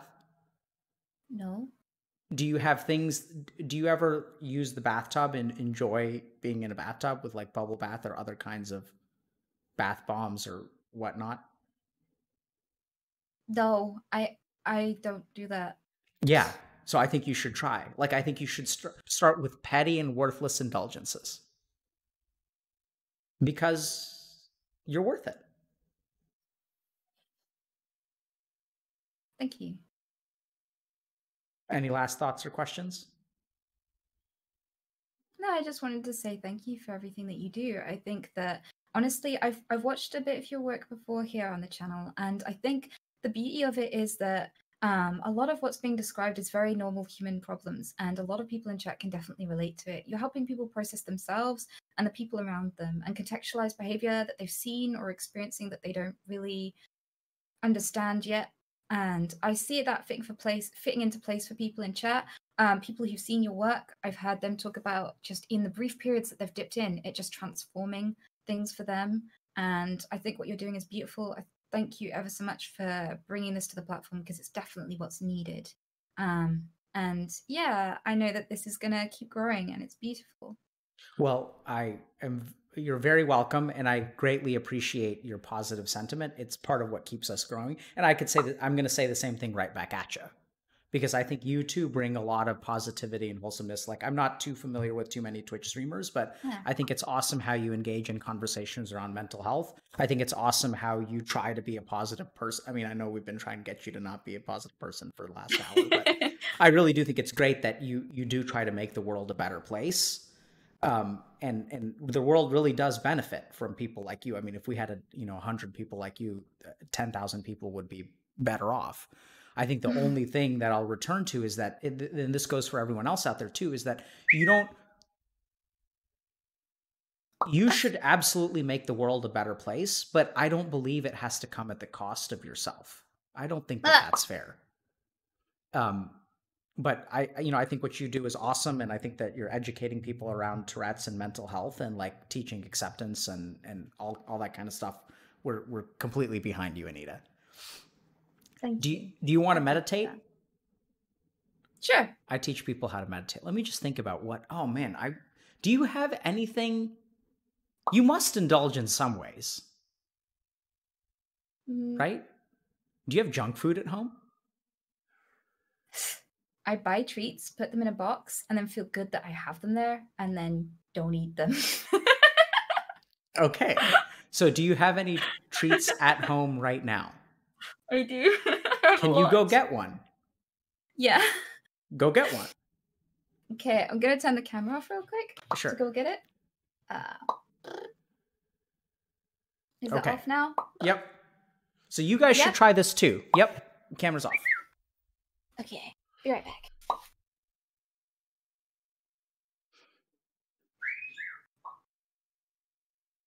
So we're going to do, for Mental Health Awareness Month, we're going to do treat eating stream. So if you guys have some kind of junk food or something, go get it. Right? Shouldn't be a big ask for most of our audience.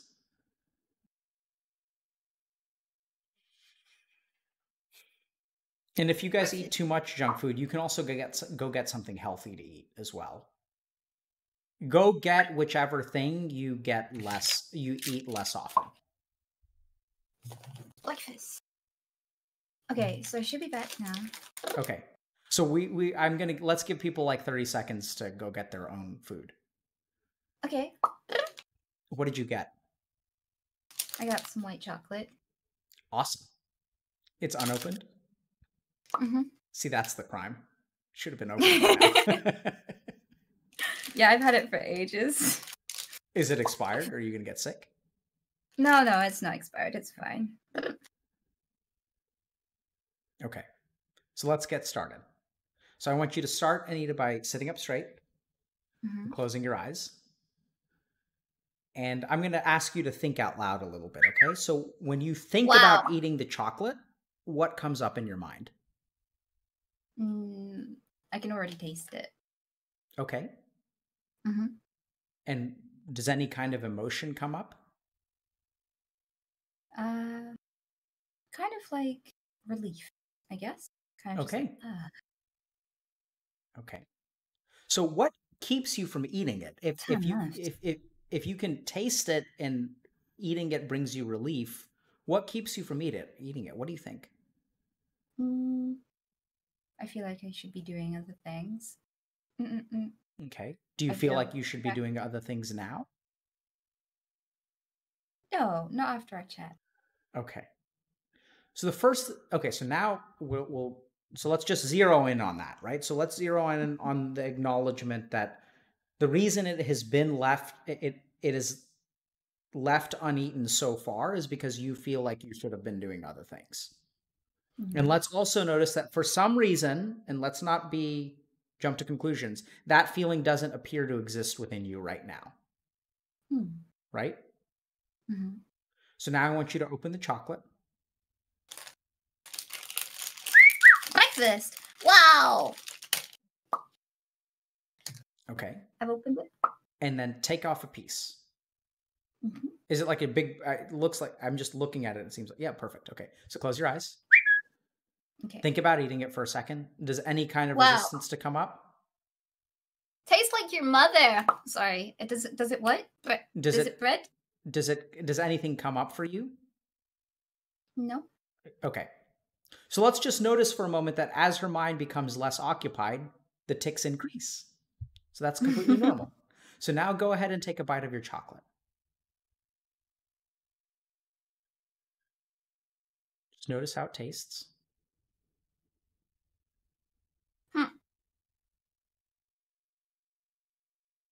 And tell us how you feel. Pretty darn good. Good. But shouldn't you be doing something else? Breakfast. Okay, now the feeling's coming back. How do I push it away again? What is the feeling? Don't push it away. Guilt. Okay. So, Shame. eyes opened, guilt and shame came, close the eyes. Notice the guilt and shame. Give them, don't try to run away from them. Give them your fullest attention. What do you feel?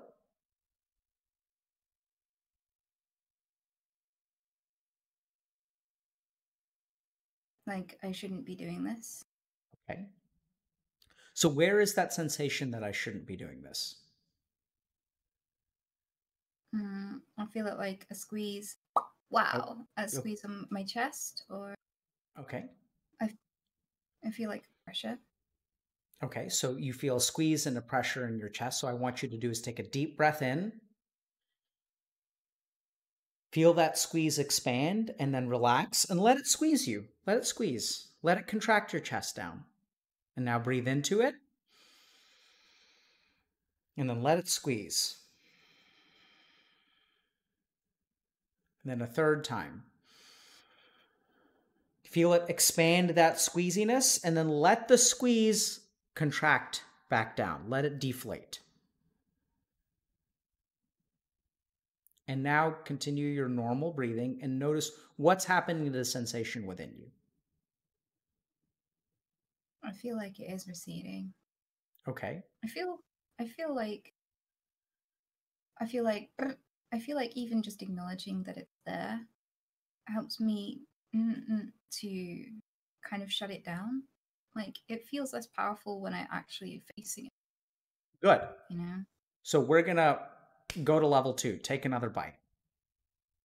And anticipate, let yourself recognize that guilt, eyes closed, it's going to get stronger with your eyes open. Let it come in. Right? Recognize that there's a part of you that is guilty and ashamed, and that part of you, that negative part of you, deserves a seat at the table. You don't all have to be a wonderful person. You're allowed to be a negative person too. You're allowed to have negative feelings. We don't want them. We don't want you to run away from them. That thing is not hideous. Right? Your whole life you've been taught that there are parts of you that are hideous. That needs to change. What's happening to it?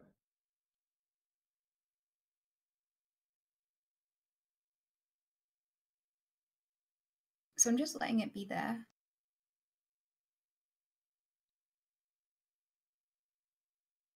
And it kind of feels like an urge, like, I'm like, okay, now you're done. Put it away now. Like, wrap up the chocolate, put it away. No. Like, that's my immediate urge. Good. So notice that part of you, right? And then tell that part of you that you're going to take a third piece of chocolate. And what you're going to do is this third piece of chocolate, you're not going to necessarily push the negativity away, but you're also going to let yourself taste that third piece of chocolate and just enjoy it as much as you can. Okay. It gets to bark, but you don't have to respond to it, right? You're not telling it to be quiet, but you're also not giving in to it. So the third piece, I want you to try to really enjoy, like really taste it. Pay attention to your mouth. Pay attention to the sensation of it. Pay attention to the way that it melts. Pay attention to the flavor, the sweetness, the enjoyment.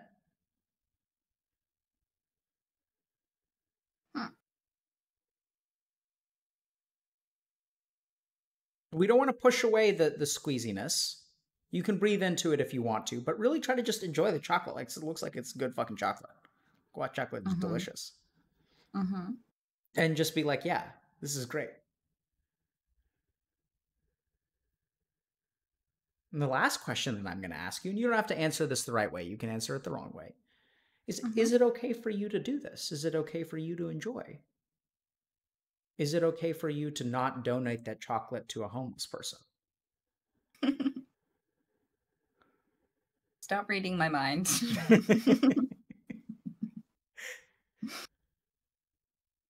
Is it?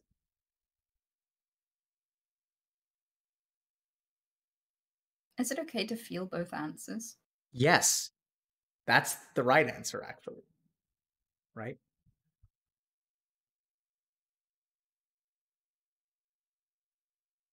Because I have the wow. I have wow. I have wow. I have wow. I have the mental answer and I guess the emotional answer, and they're both there. Yep. Good. So now we're going to come to a close with this practice. So just sit with both of those answers and see if you can find any emotional answer that resonates with your rational answer. Right? Do you find any enjoyment within yourself? Yeah. So notice that too, right? We don't necessarily want logic versus emotion. We want emotion versus emotion. We want you to recognize that there's a part of you that enjoys this experience and there's a part of you that doesn't enjoy this experience. Yeah. That actually the emotion that you feel is a judgment for the enjoyment. So that's actually more of a rational process than I think you give it credit for. Yeah. So there's emotion versus an emotion, and then there's rational thought versus rational thought. Judgment versus, yeah, of course it's okay for you to enjoy something. And then down here, there's a sense of tightness, and there's also a sense of like enjoyment or pleasure. Yeah.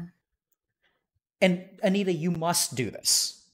Okay, so you pick whatever it is, whether it's buying something for yourself, and understand that one day you may adopt a child, or maybe you'll adopt half a dozen, because why adopt one when you can save 6 people? Like, and then understand that one of the most important things that you can teach those children is how to appreciate who they are and how to derive enjoyment from life. Yeah. Right? And how are you going to teach them that unless you know it? That's very true.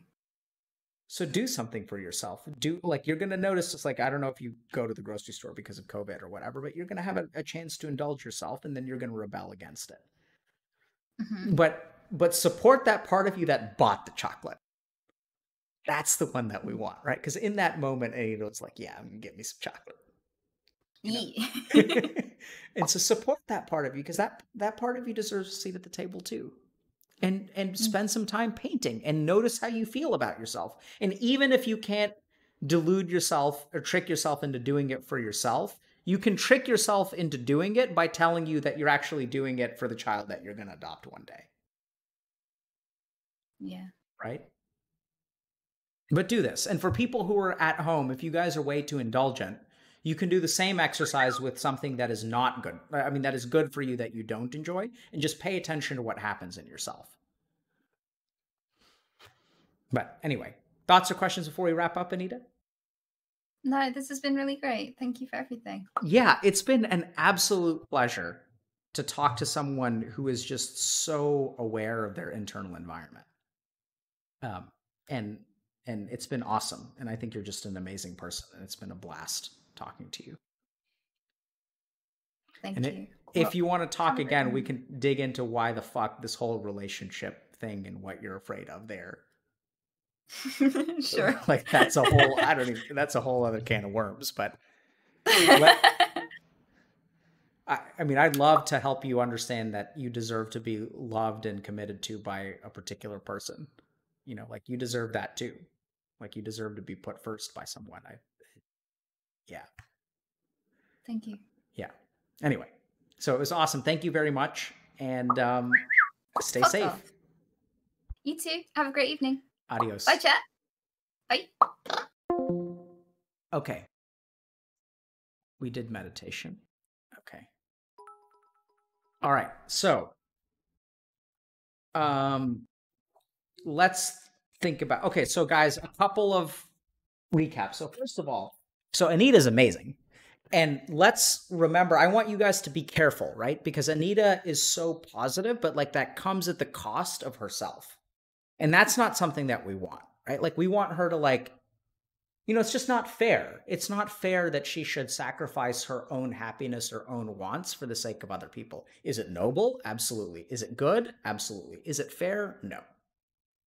Right? So like let's remember that the way the world works is we sacrifice for others and others sacrifice for us. That's how dharma works. So I think that it's amazing what she wants to do, but then like we should, and she's doing a good job, and I think apparently Twitch chat has taught her this, taught her how to receive, right? Which is amazing. Like let's not forget that that's awesome that you guys like think about this. Everyone thinks Twitch chat is toxic, but y'all aren't toxic.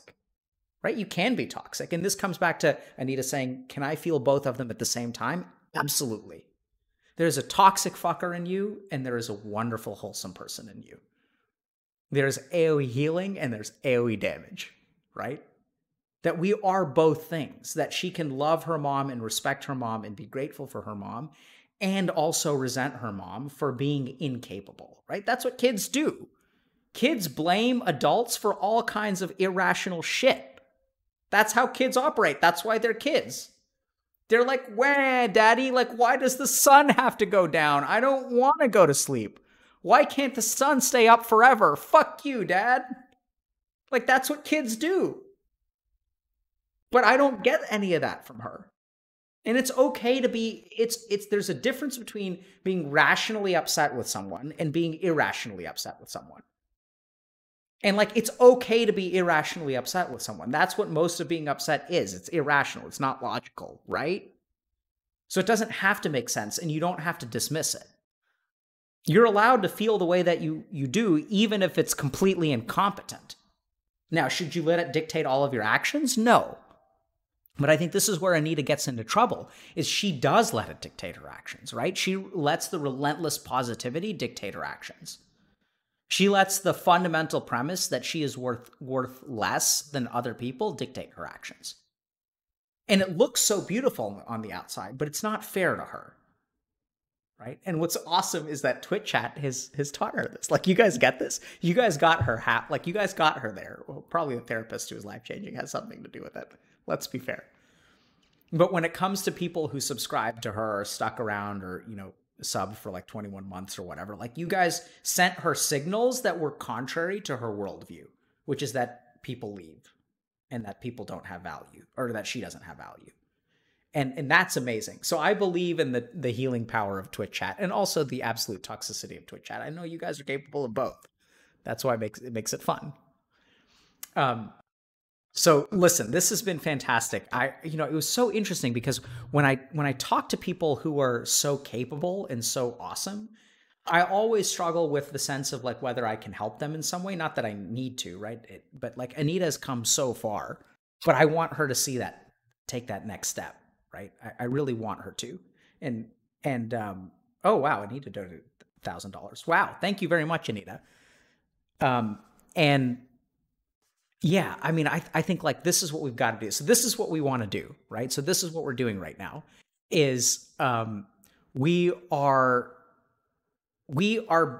doing Mental Health Awareness Month, and we're going to help people. And the way that we're going to help people is through our recovery coaching program. And what I'm trying to do is teach people to like talk to you guys and help you like figure out what is holding you back. Because this is crazy. Just think about this for a second, right? Anita is such an amazing person, and yet she is still holding herself back. And the way that she's holding herself back is like, do you guys hear that? When I asked her, like, have you thought about having kids? And she has this whole like rational, justified response that is in response to something that she feels. Like, I can't have children. Like, there are 1,000 questions that I want to ask her. And at the top of the list is one that I think is incredibly hurtful, but I think she's got to explore, which is, was she an unwanted child? Like, what's going on with like her being an unwanted, like where does it come from? It infuriates me that she has to feel that way, that she feels that way about herself. It's not fair. She shouldn't need to feel that way. And I don't know that we can do this, but we're going to try. So we're going to try to train coaches, or we have trained coaches, and it's actually pretty good. I'm understating things. So we collected data for 8 weeks, and we saw that the coaches can actually help people. So we're going to do this, right? Because here's the problem. Here's what Healthy Gamer is about. She asked me, why did I start streaming? So I'll tell you guys. And this is why we're trying to raise money. So if you guys subscribe or donate or whatever, like, thank you very much. This is what we're about. So 2 years ago, I posted on Reddit. I said, I'm a psychiatrist who's interested in video game addiction. Ask me anything. Post hit the front page, a lot of great responses. And then people started reaching out to me. And I was like, oh, fuck. People think like, oh, this isn't that wonderful? That, oh, like, oh, you're famous. Oh, Harvard. Oh my goodness. Front page. Oh, so wonderful. I was actually terrified. My response was abject terror. Because what I heard from people over and over and over again is like, help me. And then I said, I can't. And then the next person said, help me. And I said, I can't. And the next person said, help me. And I said, I can't. And that happened like literally a couple of thousand times. And then I was like, oh, fuck. There is a huge problem out there and like no one knows. Amidst COVID going on, I want you guys to think about this for a second, okay? When COVID happened, we tweeted out, we said, how are you guys dealing with COVID? And the response that we got is that it's actually not that bad. It's not very different from my regular life. And so my first thought was, oh, that's pretty cool. Like people are more adaptive towards, COVID because they're gamers. But then another part of me like jumped up and thought something really horrible. The rest of the world is falling apart because they're quarantined, and we live like this every single day. That COVID quarantine is a way of life for our generation. That is fucked up. Just think about that for a second. It's not that we're more, like, the fact that we're adapted to COVID is fucking terrifying. Right? That there's a growing population of people who lives like this day in and day out. The rest of the world is fucking falling apart, and we're like, what the fuck is wrong with you guys? Just stay at home. Oh, you can't get your nails did? Like, who the fuck cares? Right? But there's a generation of people who lives in quarantine their whole life. We heard it from Anita. She was agoraphobic for years. Right? The world is a dangerous place. We don't want to live out there. And what I heard from people was even more disturbing was that I went out and I saw a psychiatrist. I saw a therapist because that's what everyone says. Like, oh, you're fucked up. Go see a psychologist. Like, get fixed. You're ill. You have depression. It's an illness. Right? It's an illness. It's not your fault, man. It's an illness. It's just something's wrong with you. Like, your neurochemistry's fucked up, man. It's not your fault. You're just something's broken in your brain. Go and get that fixed and then you'll be fine. And they do that. They go and they see a psychiatrist. Psychiatrist talks to them for 45 minutes. Says, yeah, you have depression. Because they check their DSM checklist, right? We have a checklist of things that, okay, if you meet 5 out of 9 criteria, you have depression. Sleep, change in interest, guilt, lower energy level, concentration, appetite, sluggish, and suicidality. If you have 5 out of 9 of those, you're depressed. And then they give them a pill. And they, gamer, reject, lifelong quarantiner, goes home and he takes his pill and he says, ha ha ha, I'm fixed. I'm cured. And then they log on and they play video games. And the next day, ha ha, I am cured. I'm going to take my pill. Take their pill every single day and they continue playing their games and nothing changes in their life. And then these fuckers reach out to me. They're like, can you help me? Because you seem to understand something that these other people don't understand. And I'm like, oh, fuck.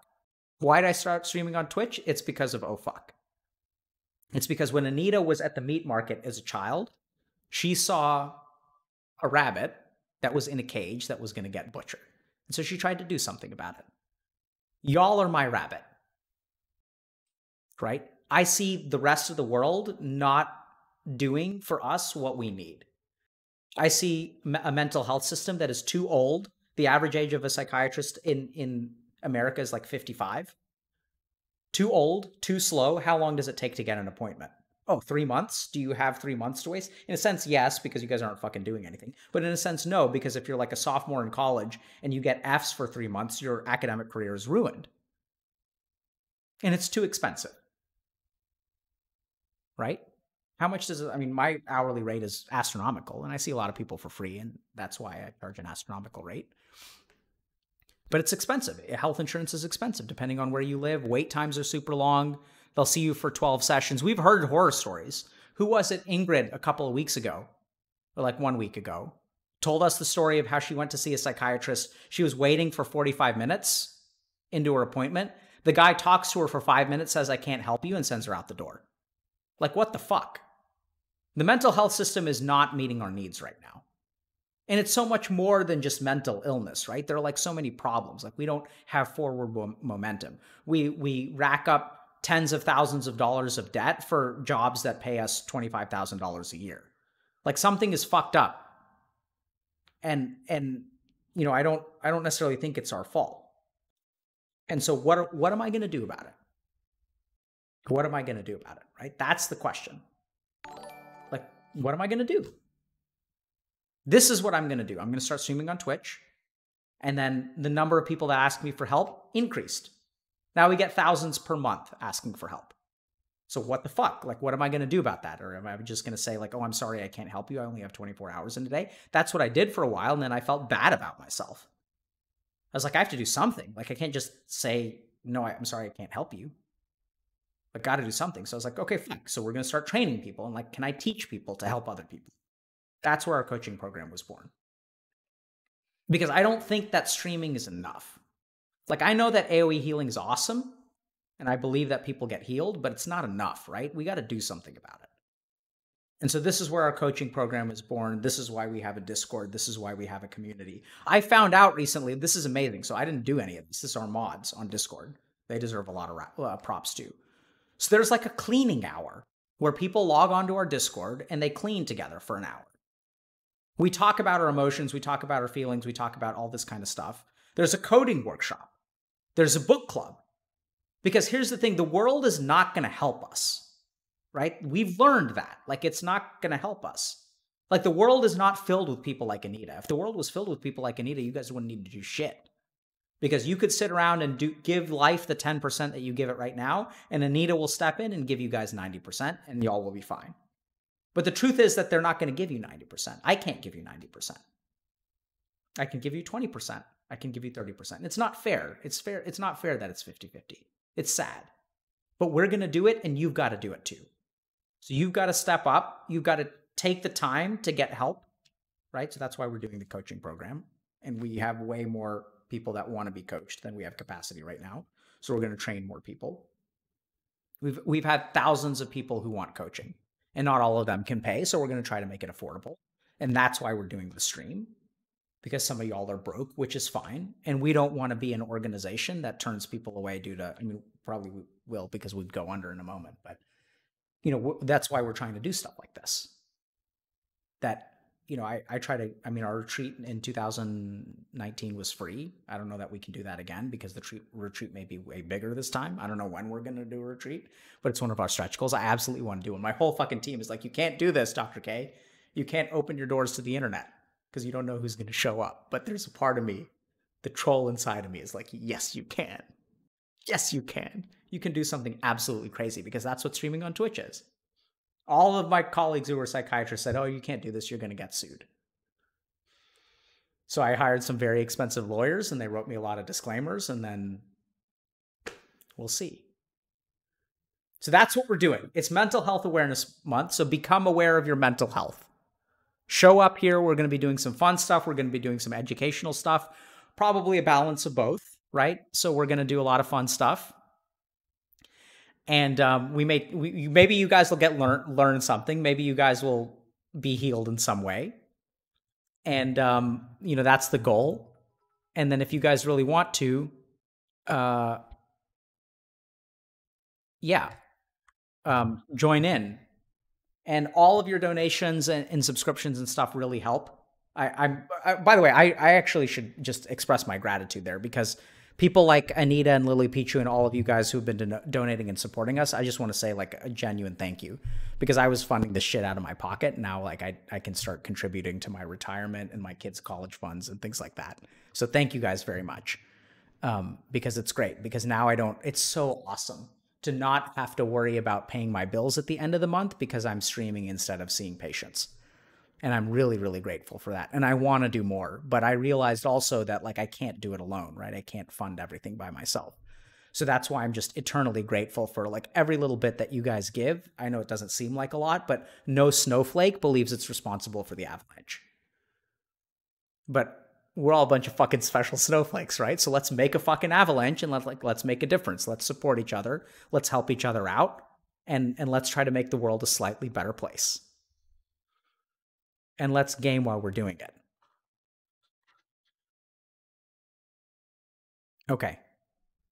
So, I love you guys. Avalanche Pog. Absolutely. You guys get that AoE healing is an avalanche, right? One snowflake is not AoE. An avalanche is AoE snowflakes. It's AoE. That's what's so great about it. All right. Okay, so we're gonna raid. Let's raid. So I think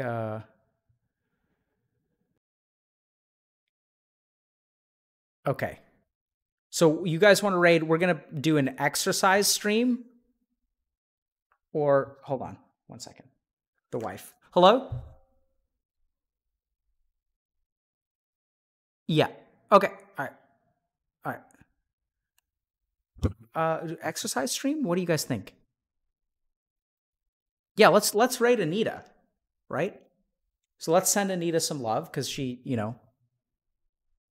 and then so what we're gonna do is so I've been told, can I let you guys in on a secret?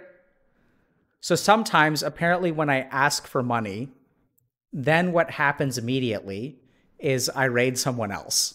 And so I've been told from my team that when I'm asking for money, I should give you guys time to donate before I send you guys away and end the stream. My team is so mad at me. Oh, I'm so bad at this. Oh God. Oh, Twitch, I need so much help. I'm such a boomer. Boomer. Okay, so this is what I'll ask. Can you guys, if y'all are gonna subscribe or donate or whatever, like, please go ahead and do that. And then let's raid Anita, because we right now have almost 10,000 viewers and she has only 1,500. So let's blow the fuck up out of her stream and send her some positivity and send her some AoE healing and not give her fucking psyche a chance to think that she doesn't have value. We're just going to send her such a gigantic motherload of avalanche, snowflake, love, affection, and value that we don't want her fragile psyche, which believes that she doesn't have value, to be able to withstand it. Right? Let's just crit heal the shit out of Anita. And just crit heal it and crit heal it and crit heal it. Doesn't matter how, just crit heal. And send her some love, and hopefully you guys learned something from it. And you guys are still subscribing, so I'm confused because I can't raid. Okay, subscribe next time. My people are gonna crucify me. But if you guys don't subscribe, we're gonna end it or donate or whatever. In 5 seconds, it'll be too late, and we're gonna lose out on money. But who the fuck cares? Because right now there are a lot of people, and y'all are positive. So let's go do something with it instead of milking you for money. Go send people, send love, do it. Be a good person and clean your room and exercise and reflect about yourself and recognize that you too have value. Don't fucking lose that, right? Send her some love because, oh yeah, you guys are doing the same fucking thing where she's like, yeah, I can see that other people have value, but I don't have value myself. You don't do it yourself. Don't just get away with sending her love without sending some back this way, right? Self-love. Self-love, folks. Okay. We're out. We're going to raid. So if you guys didn't subscribe or donate or whatever, no big deal. We'll be streaming on Wednesday. And thank you guys very much. Crit heal Anita. Crit heal the shit out of her. Thank you guys very much.